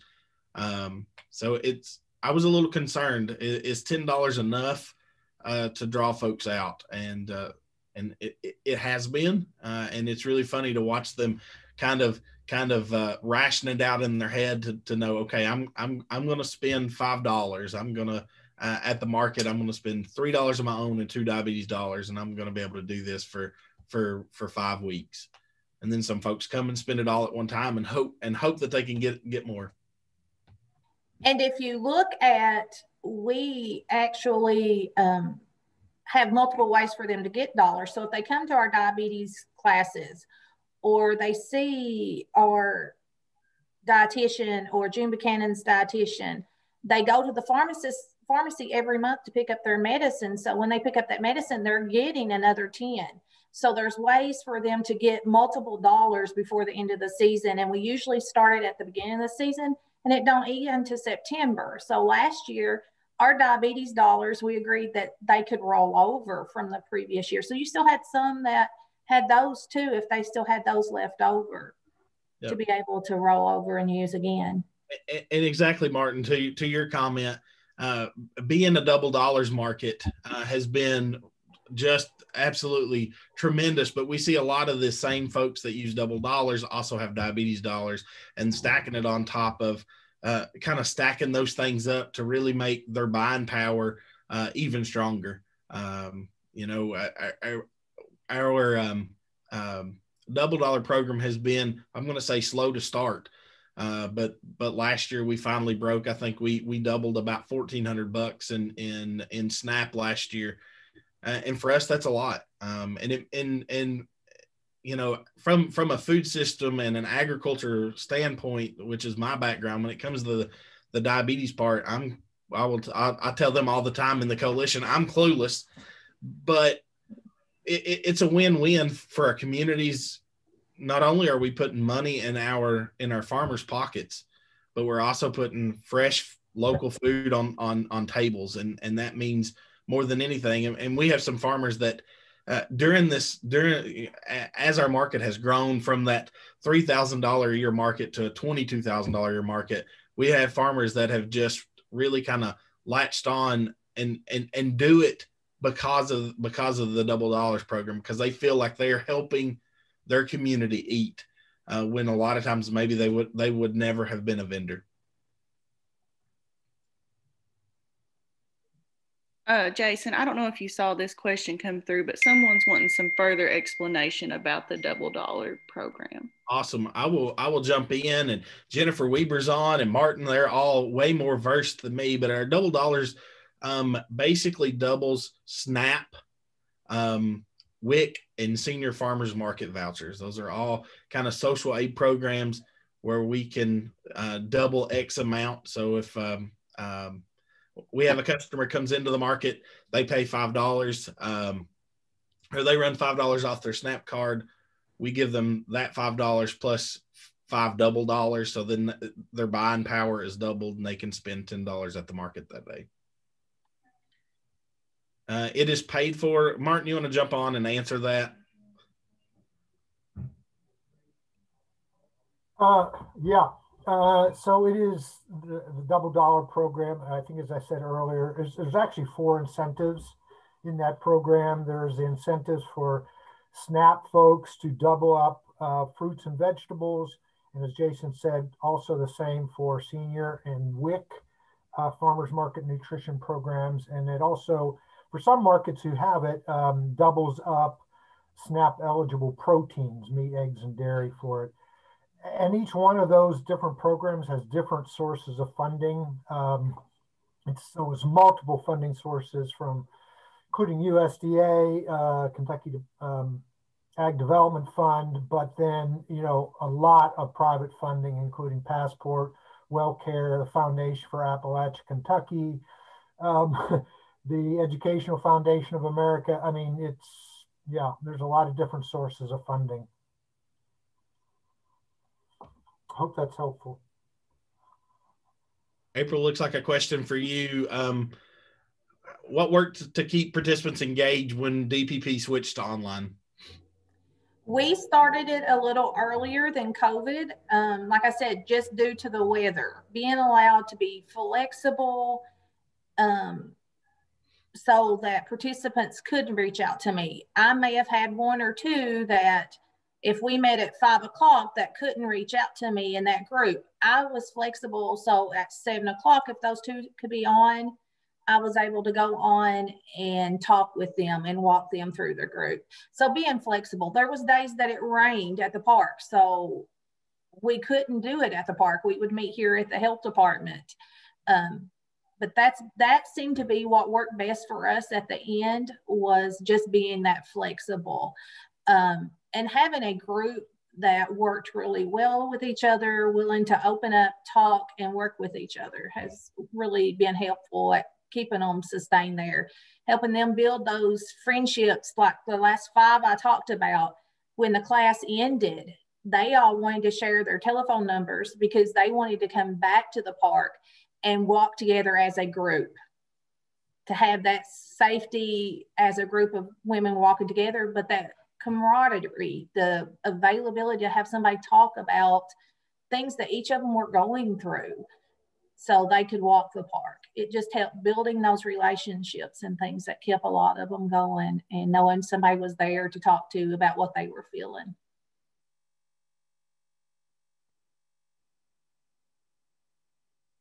That's all we've got. And sorry if I missed it, but did someone pose the question that's in the chat about the package deals?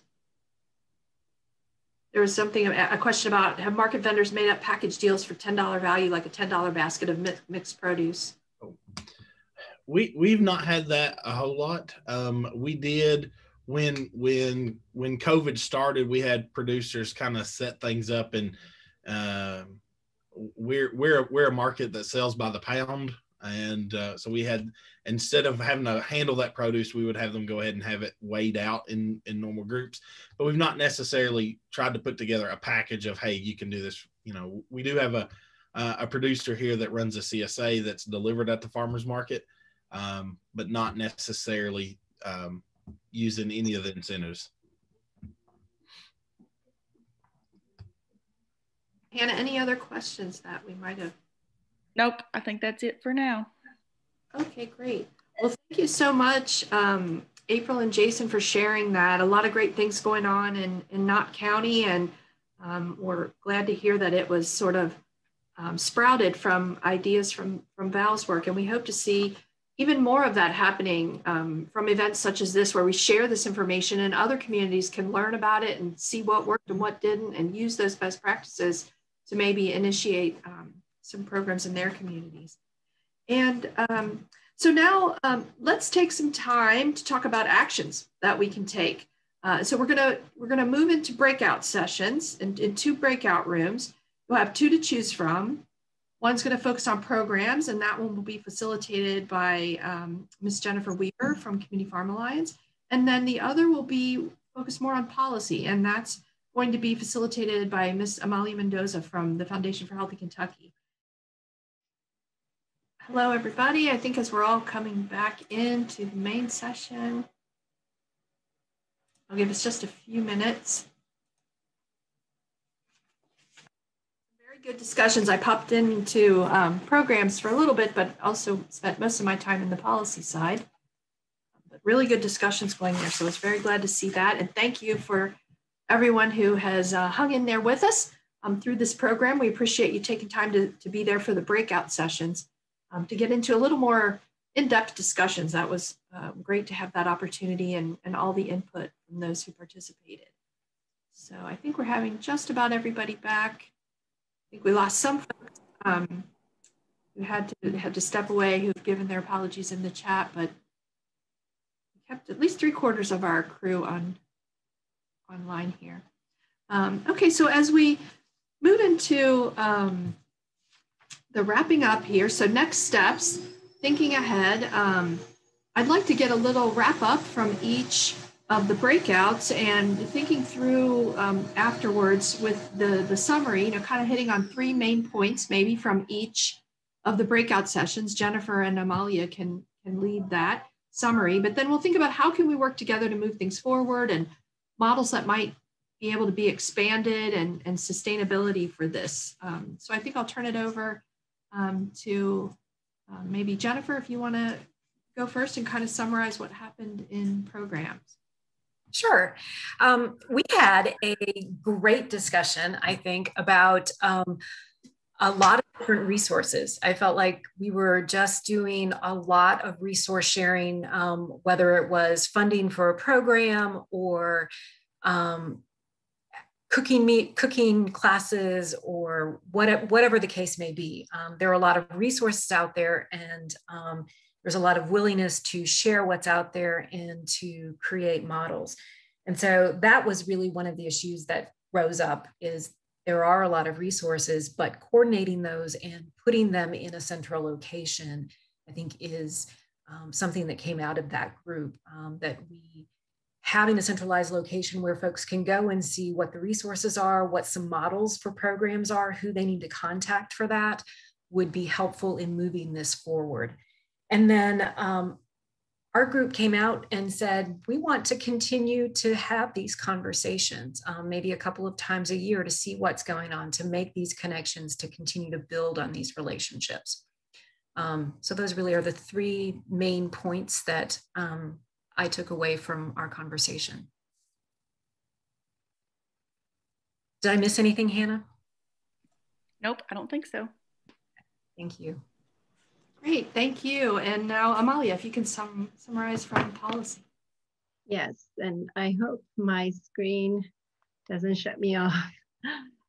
We talked about policies, and we talked about focus. I think we focused a little more on state policies than we did on the federal and local ones, because there's a lot going on now at the legislature, excuse me, and there's a lot of coordination that needs to happen to move things forward, going forward.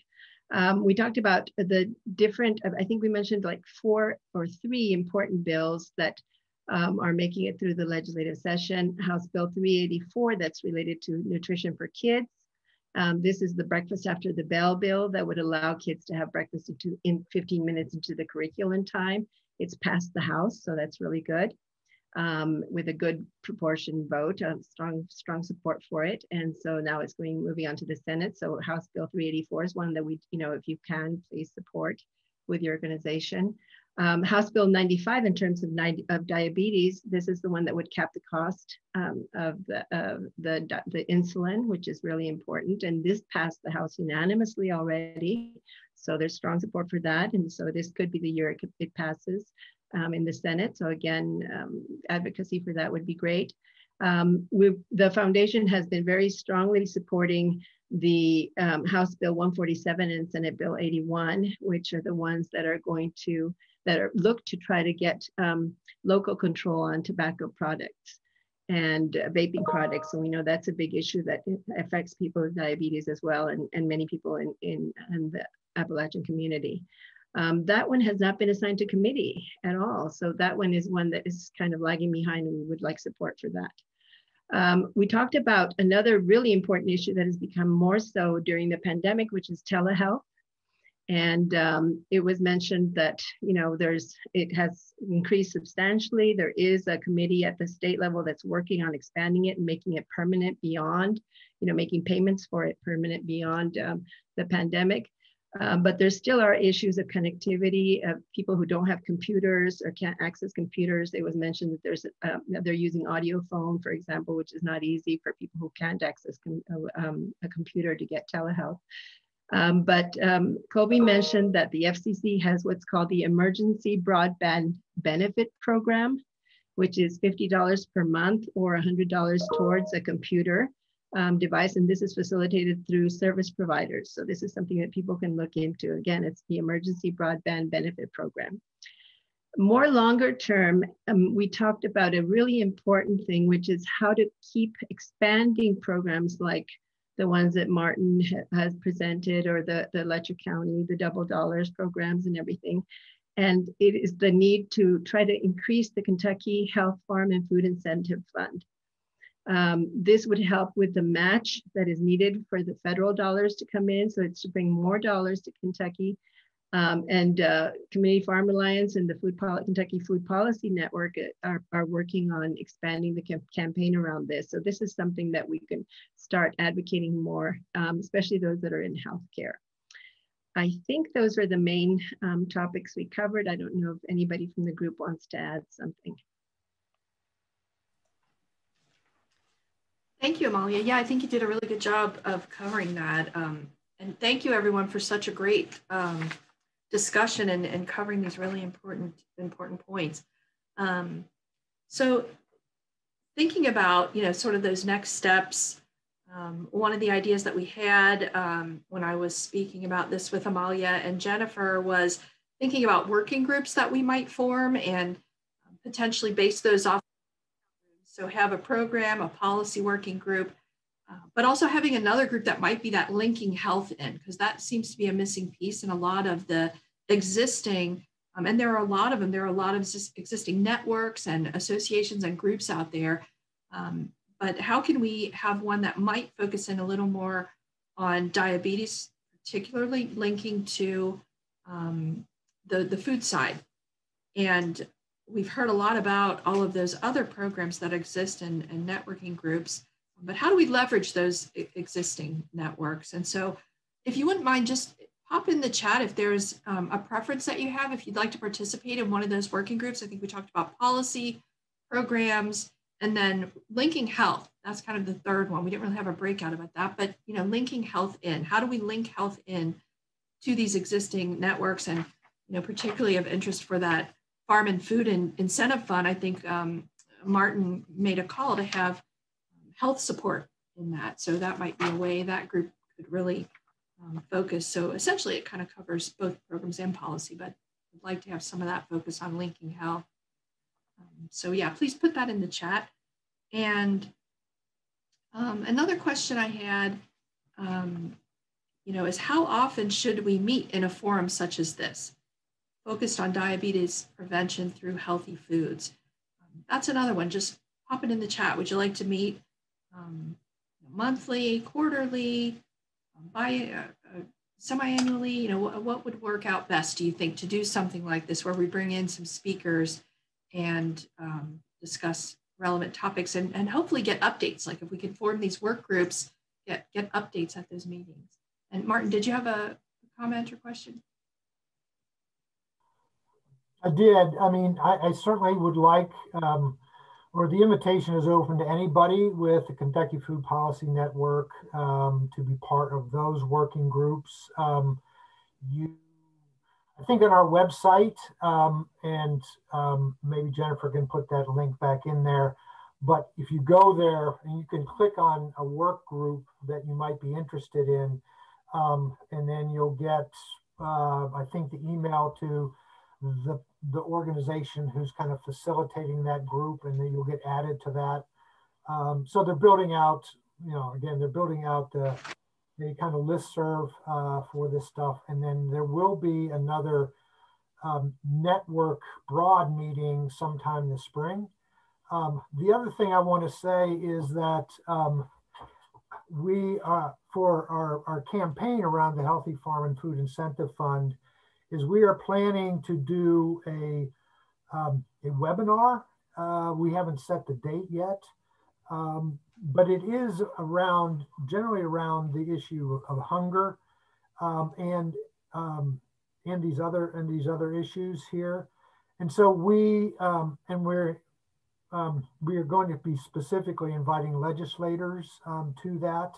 We have a couple champions in the works to lead that effort. So, and we will share the link to that with everybody on this call if you want to get into it. Great, thank you.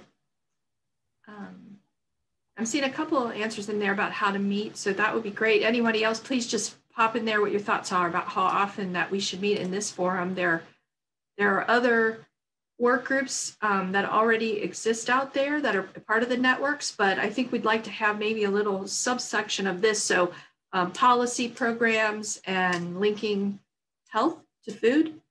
Those are the 3 work groups I was thinking of for this. And, not a lot of burden on our work groups. We just want to kind of hone in. It's harder when we have a big group like this to kind of hone in on specifics. So if we can break up our participants here a little bit and get some input, that would be great. So yeah, just pop into the chat if you're interested in one of those 3 work groups. That would be great. We're going to send out the materials or send a link where you can get those materials. Hopefully we'll be able to post those on our SOAR website. And then as Hannah mentioned earlier, we'll have this session it was recorded, and we'll have that posted on our YouTube channel. And so we'll send the link to that. We have your emails as part of your registration. Anything else that you'd like to add, Amalia or Jennifer, before I close things out, because we're getting to our ending time point here. I would just add one tiny little thing, and that's because my other hat is I'm the coalition coordinator for the Kentucky Coalition for Healthy Children, which is working to improve health for children in schools. And I think schools are a really big partner. We're seeing that diabetes is starting earlier and earlier, and so the quicker we can get to kids to introduce them to healthy foods, making that access, nutrition policies in schools, the better. So always to remember to bring our school partners along and share information about this with schools. That's all. It's been great being here. Thank you. Yeah, and schools, that would be a great group to bring into this as well as we move forward. This was our first time doing this, and I have to admit we tried to do this a year ago, but COVID kind of put for us, and we're glad we could reconvene, and then we got hit with the winter storm. So we've had some challenges to make this meeting happen, but I think it really went well today. Thank you so much. Jennifer, did you have anything before I get to closing? Margo, great job pulling this group together. I think we had around 72 to 75 participants the whole time. Oh, great. That's wonderful. Well, one thing I wanted to mention, I noticed it on Julie Stieber's background. If you're still there, Julie, I can't see, I don't see all the folks up there, but who works with Kentucky Diabetes and Prevention and Control Program. But I saw that March 23rd is Diabetes Alert Day, and she a link up there to doihavediabetes.org. And so it's a way to test, take a little test and see if you might be in that pre-diabetes group. And then CDC also has one, cdc.gov/diabetes/take the test. I could try to pop those up into our chat, but that's a good, a couple good campaigns to get the word out. Thinking of that date of March 23rd, let's try to promote that and have people get some awareness. Remember those numbers where 84% of those who are pre-diabetic don't know it. And those are a lot of folks we could be reaching to help prevent them moving into type 2 diabetes. So I'd like to just end by thanking our presenters, Martin, Sabrina, Val, April, and Jason. Thank you so much for participating and giving all the good information that you shared with us today. And a big thanks to my facilitators and those who helped make this event work pretty smoothly today. Jennifer, Amalia, Ryan, Hannah, Kenny, and thank you so much to Director of SOAR, Colby. And I think I'll end there, and maybe Colby, if you want to have a few words to close us out.